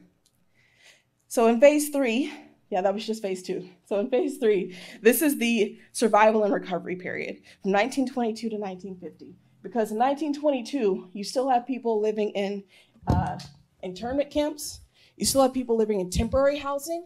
There's still a lot of flight going on. So there are ongoing court cases, lawsuits, and other things that are pending in this period of just survival and recovery. So we want to tell those stories of Greenwood because that's part of the narrative. And so as people are trying to rebuild and put their lives back into some sense of normalcy, we want to be able to visualize that as well. And then this last phase that we call renewal and reimagining, 1951 to the present. So this is probably the most problematic phase because whenever we think of, when Tulsans today think of Greenwood, this is the map that they have in their heads. Greenwood is Pine, Lansing, and MOK, and then the Frisco Railway. But now, since 1967, when 244 was put in, this is giving us yet another battle line between the North and South. But also, this is the shrunken version of the original Greenwood neighborhood. So for us to be able to show what Greenwood was and what it is, we have to talk about how this is not what it was originally. This is the shrunken down, gentrified, urban renewal version of the Greenwood neighborhood. And so the people who live in this community know that, but we're trying to show that in a different way so it's clear to everyone else. Would you like a cough drop? Oh no, it's okay. I'm trying to get to this, 15 minutes. Okay, year 1. So this is a 4-year project. Year 1, we have the biggest thing happening is the Greenwood Centennial Resource Collection. And so this is allowing us to pull together that scattered evidence into one centralized location that will be online and visible to everyone. In year 2, the biggest thing that's happening is the start to developing the Greenwood Historical Web GIS. And so that's that 3-dimensional map I was talking about, but it will be online, searchable yet again. And so every part of this, every year, is meant to give something back to the community. And then year 3, biggest thing that's happening, this is the centennial year. So this is 2021. Most of our activities for this project are packed into here because that's what the community wanted. So there are community meetings that are happening at least once a year, every year, but we're also gonna have the start to our Greenwood excavations in year 3. Oh, I didn't mention, in year 2, there's gonna be surveys. So the locations of where we actually place our excavations are gonna be dependent on what the geophysical surveys tell us in year 2. So the other thing that we really value about this work is that before we do any of the disturbance of the earth in Greenwood District, we're going to have this pre-excavation opening ceremony that will pull together our community, our descendants, descendants of survivors and victims, pulling together people who have moved away. So it's really about honoring the people who built Greenwood before we dig into Greenwood. And then our last year, year 4, is about pulling together whatever we've learned from this, even if we find nothing in the course of these excavations, is to pull together all of our digital resources, the scattered information that we've pulled together, and put it in a new exhibit that's going to be placed in the newly renovated Greenwood Cultural Center, but they're turning it into the Greenwood District Museum. And so I'm not sure if you heard about that $9 million renovation in Tulsa. And so our work is going to be placed into that museum. So we're really excited about that. So in conclusion, we have a lot to do, but we just got our funding in May. So we are hitting the ground running. So since June, we have started the work of pulling together those scattered resources. And we've already identified 26 institutions that house collections related to Tulsa Race Massacre history. Why? Most of those are actually outside of Tulsa. So that gives questions about access to resources, access to telling your own history. If you say are looking for manuscripts and you find out that they're Whale and Yale University, you don't have any contacts in Yale, you don't even know how to go about that, that's a barrier to access. So we want to centralize this and kind of break down some of these barriers, but first we got to know what's out there. So we're still pulling this together, but I wanted to thank our research collaborators.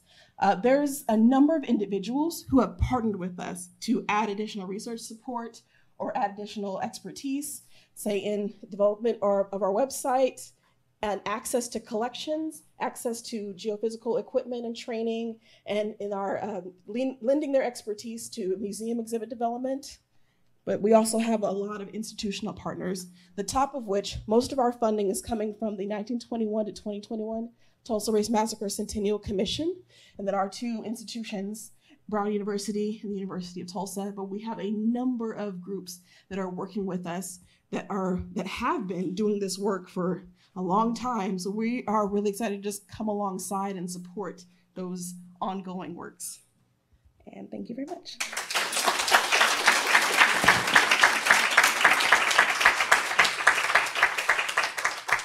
Okay, can our speakers come up to the front? We can do some quick questions. Okay, great. Give 5, so I think we're good, right?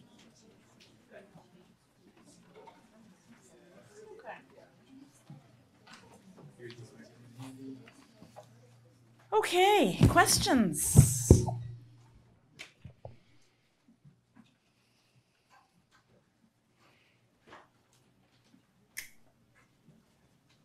Yeah, Jeff. Yes. Mike, thank you all for those great presentations. My question was for Dr. O and regarding the Tulsa project, which is just incredible and inspiring. You started off by talking about the community-driven restorative justice process, kind of dimension to the project, and that this informed the aims of the project and other things. Could you say more about how you all went about that, and for example, how community was defined for that work, and some of the priorities that came out of the community process, and whether there were things that you ended up also prioritizing for other reasons? So I'll say that our priorities are still being formed. We're going to have our first really public community meeting October 5th. love for you all to be there, but it'll be in Tulsa. So we are still gathering responses. We're still gathering feedback, but our initial thoughts and how we've constructed this, even though it's still forming, came from the Centennial Commission. The Centennial Commission is made up of community leaders. So it's like the community decided that they wanted to do a lot of works for the Centennial, and then they decided they wanted to have something be a new research focus, and then tapped us to do that work. So we didn't pick this. We were selected, kind of in a way. So we had an idea and then presented that idea to the commission, and then the commission decided if they wanted to fund it or not. So it was really more of a collaborative space that they decided, what they were going to fund or support and what they weren't. Does that make sense? Yeah. So it was really completely different than how archaeological research usually works. So the community really decided what they were going to do and what they weren't going to do.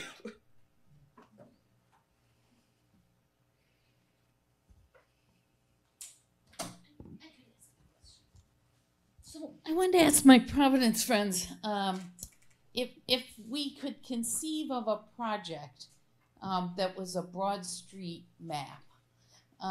In the way of which that would bring together all the work that everybody's done around Broad Street, and think of a way, and I wondered if it would be useful to the Broad Street communities to have such a map that came from them instead of came from Providence and was put on top of them, and everybody's got like a piece of that, and I wondered if it would be useful to bring it together.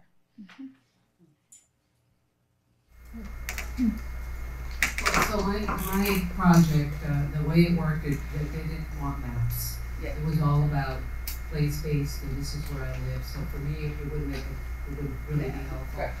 We did create the map only because it is part of the walking tours. Yeah. And the maps that we created were created by the participants.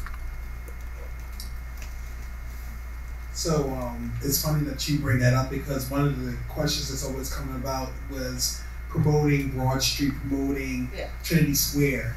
And some of the feedback I got from residents was, what about the other parts of our neighborhood that are not getting showcased? So when you think of South Side, we have Broad Street, but then we have other corridors that have just as much information, just as much richness. And I would say we would be interested in that project that could start off with there, but how could that then go to other parts of the neighborhoods? Fair enough. So. I can maybe add to that for me the map is a great tool, but I think the question for me is always what is it going towards? And so I'd be kind of interested if not to start with the idea of a map, like I'm not sure what that necessarily achieves, but to think about where how might mapping be useful in other aspects of community revitalization or development or other objectives that map might kind of help you to. So usually I'm a critique. I critique when things are replicated over and over again. So I'm like, oh yeah, that'd be great to collaborate. But I think there's also something to be said about the uniqueness of each project. And I think what I heard and what I experienced is that a lot of the journey itself was what made the project so interesting and not the product. And so I think if you were to collaborate on something like this, you might, it would be just a different experience. Yeah.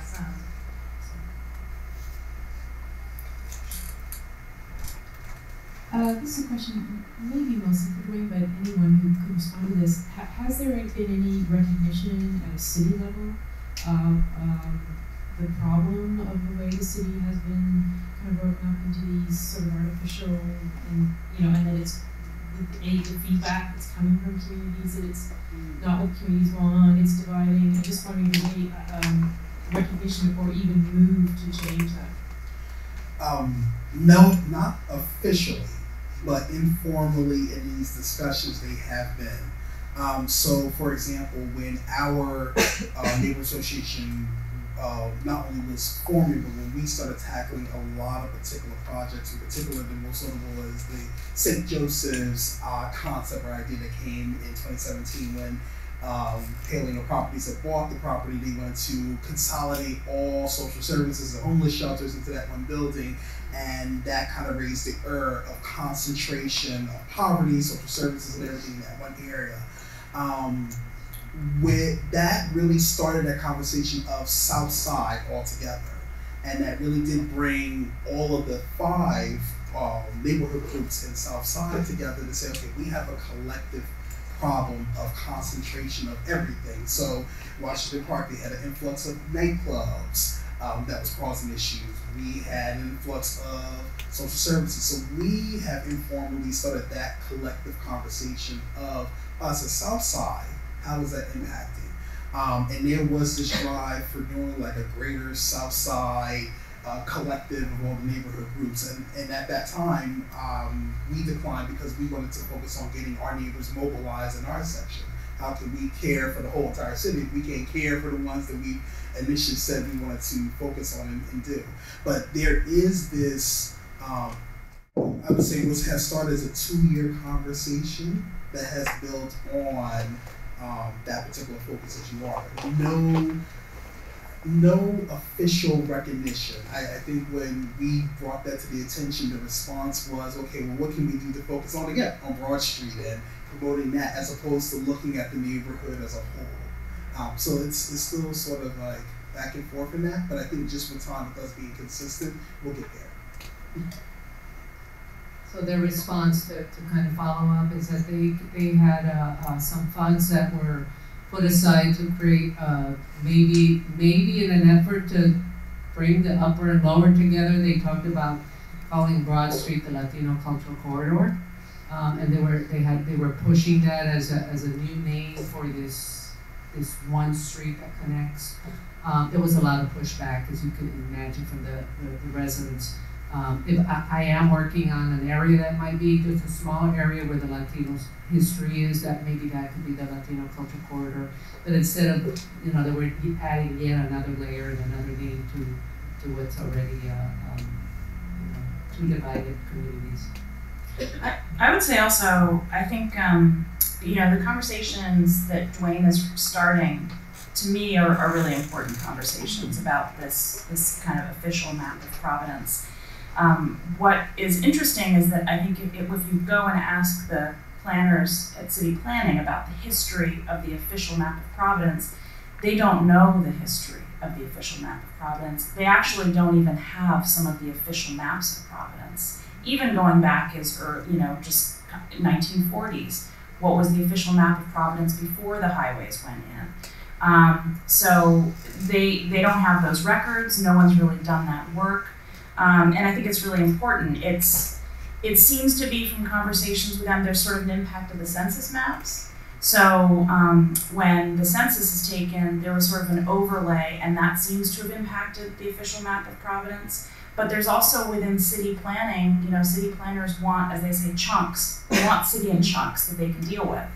And so that creates a sense that neighborhoods must be a certain size in order to be dealt with by the planners. But I think, a lot of what Dwayne is saying is really important, and I think there really needs to be an understanding of what the history of that map for Providence, at least.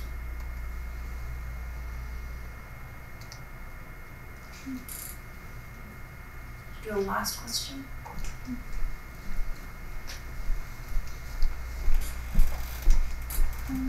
I was just wondering, do you guys have a target audience, or are the sites for everyone? And do DH projects make their way into high school history classes? I'm not familiar with high school curriculums these days, and they weren't around when I was in high school, but I feel like they would promote empathy, and I hope they're widely accessible. So that's how I began my work with the history of Latinos. And I grew up in Texas, and I don't remember reading anything about Mexican history. It was all from the white man cowboy point of view, and it's the same way here. It's all about white people, and maybe it's a paragraph about Cesar Chavez or Martin Luther King in terms of people of color. And so my goal is to bring this history, and that was why I started offering walking tours and just giving the information to the young people more than, I mean, the community who was interviewed, but also the young people. So in terms of like a target audience, I think again the journey was much more important for us than the product. So then we were just excited to show anyone, anyone who would look.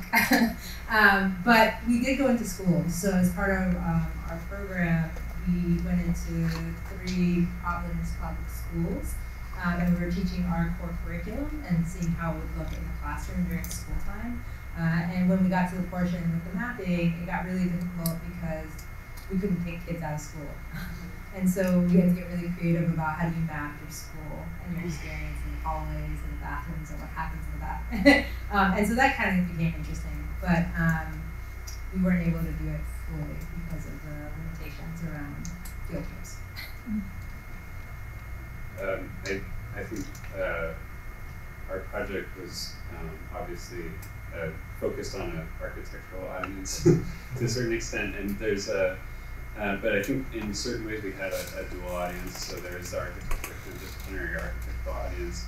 There are all these amazing modern buildings in Providence that are completely neglected, both by the architects who design them, they don't show up in the monographs, but also by the city, which has a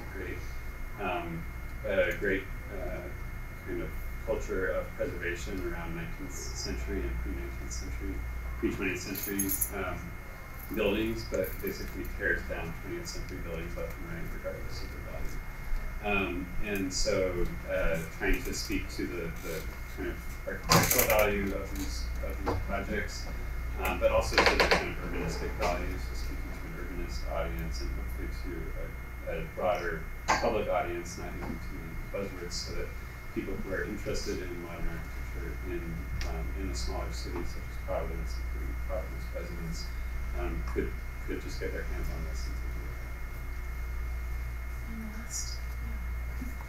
a look. Very nice. I'm glad you asked that question back there, because I was thinking the same thing.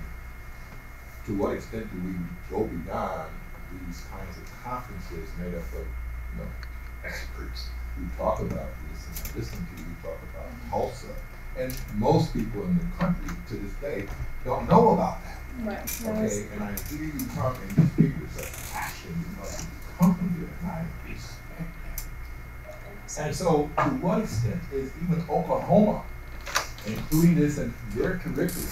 Because I remember back in elementary school working with maps, and then making more maps even at the middle school, well, I could junior high, but middle school. Okay, and so how do we now bring that history alive, make certain everybody understands it, along with incorporating mapping and the notion of talking about social justice and change through mapping? How is that working its way into the curriculum in Oklahoma? Or we're here in Rhode Island talking about this. So to what extent is this going beyond these kinds of spaces? And so I'm so glad you brought that up, because I was thinking the same thing. I was thinking about your project too. Okay. Yeah, I was like, I would love that in high school when I was in it too.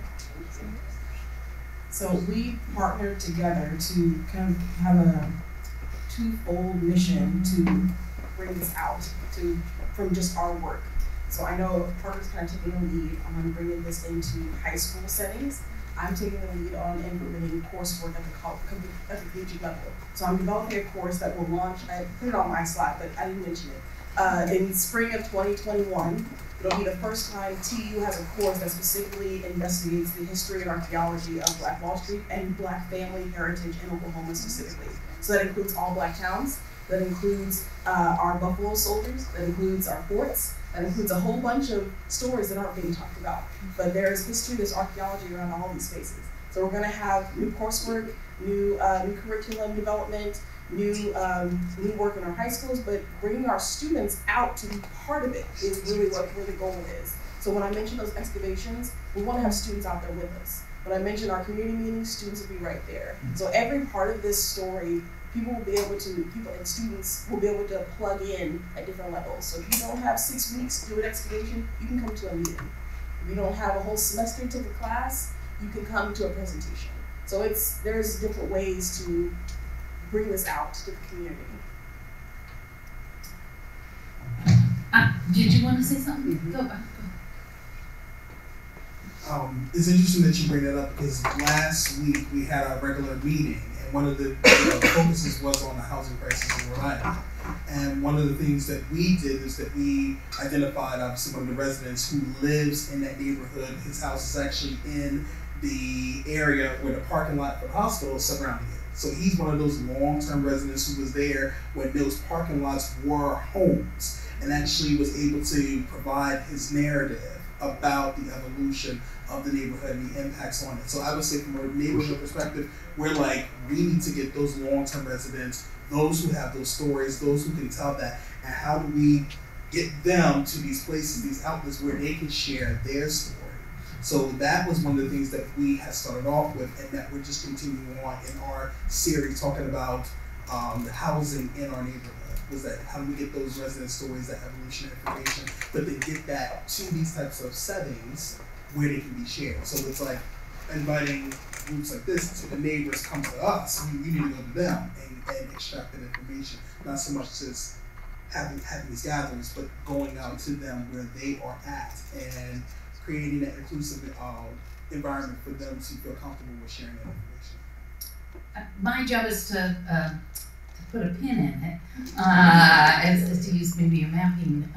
And one of the things that has moved me most about the many projects we've heard today is that I can't think of one that doesn't have an educational component, that isn't in the schools, that isn't about talking and taking the ideas that we're talking about directly to young people.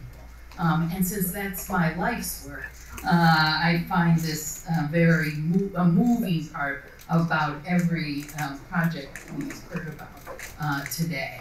And so I was going to call on Shannon to see if she had any final words, having started us off so well. But if not, we'll hear them over a glass of wine. We are inviting everybody down to the Nightingale Brown House, to the Center for Public Humanities at 357 Benefit Street. You enter on 50 Williams Street, or if you want to walk across campus with us, we'll go down through the garden off Power Street. Glad to see you. We have glasses of wine and seltzer and beer and some cheese and crackers for anybody who still has some energy and wants to talk about all these amazing ideas. A conference is as good as its planning, when this one was fabulous, as good as its speakers, and as good as its audience. And so I want to thank all three of those groups for really a remarkable day. Thank you.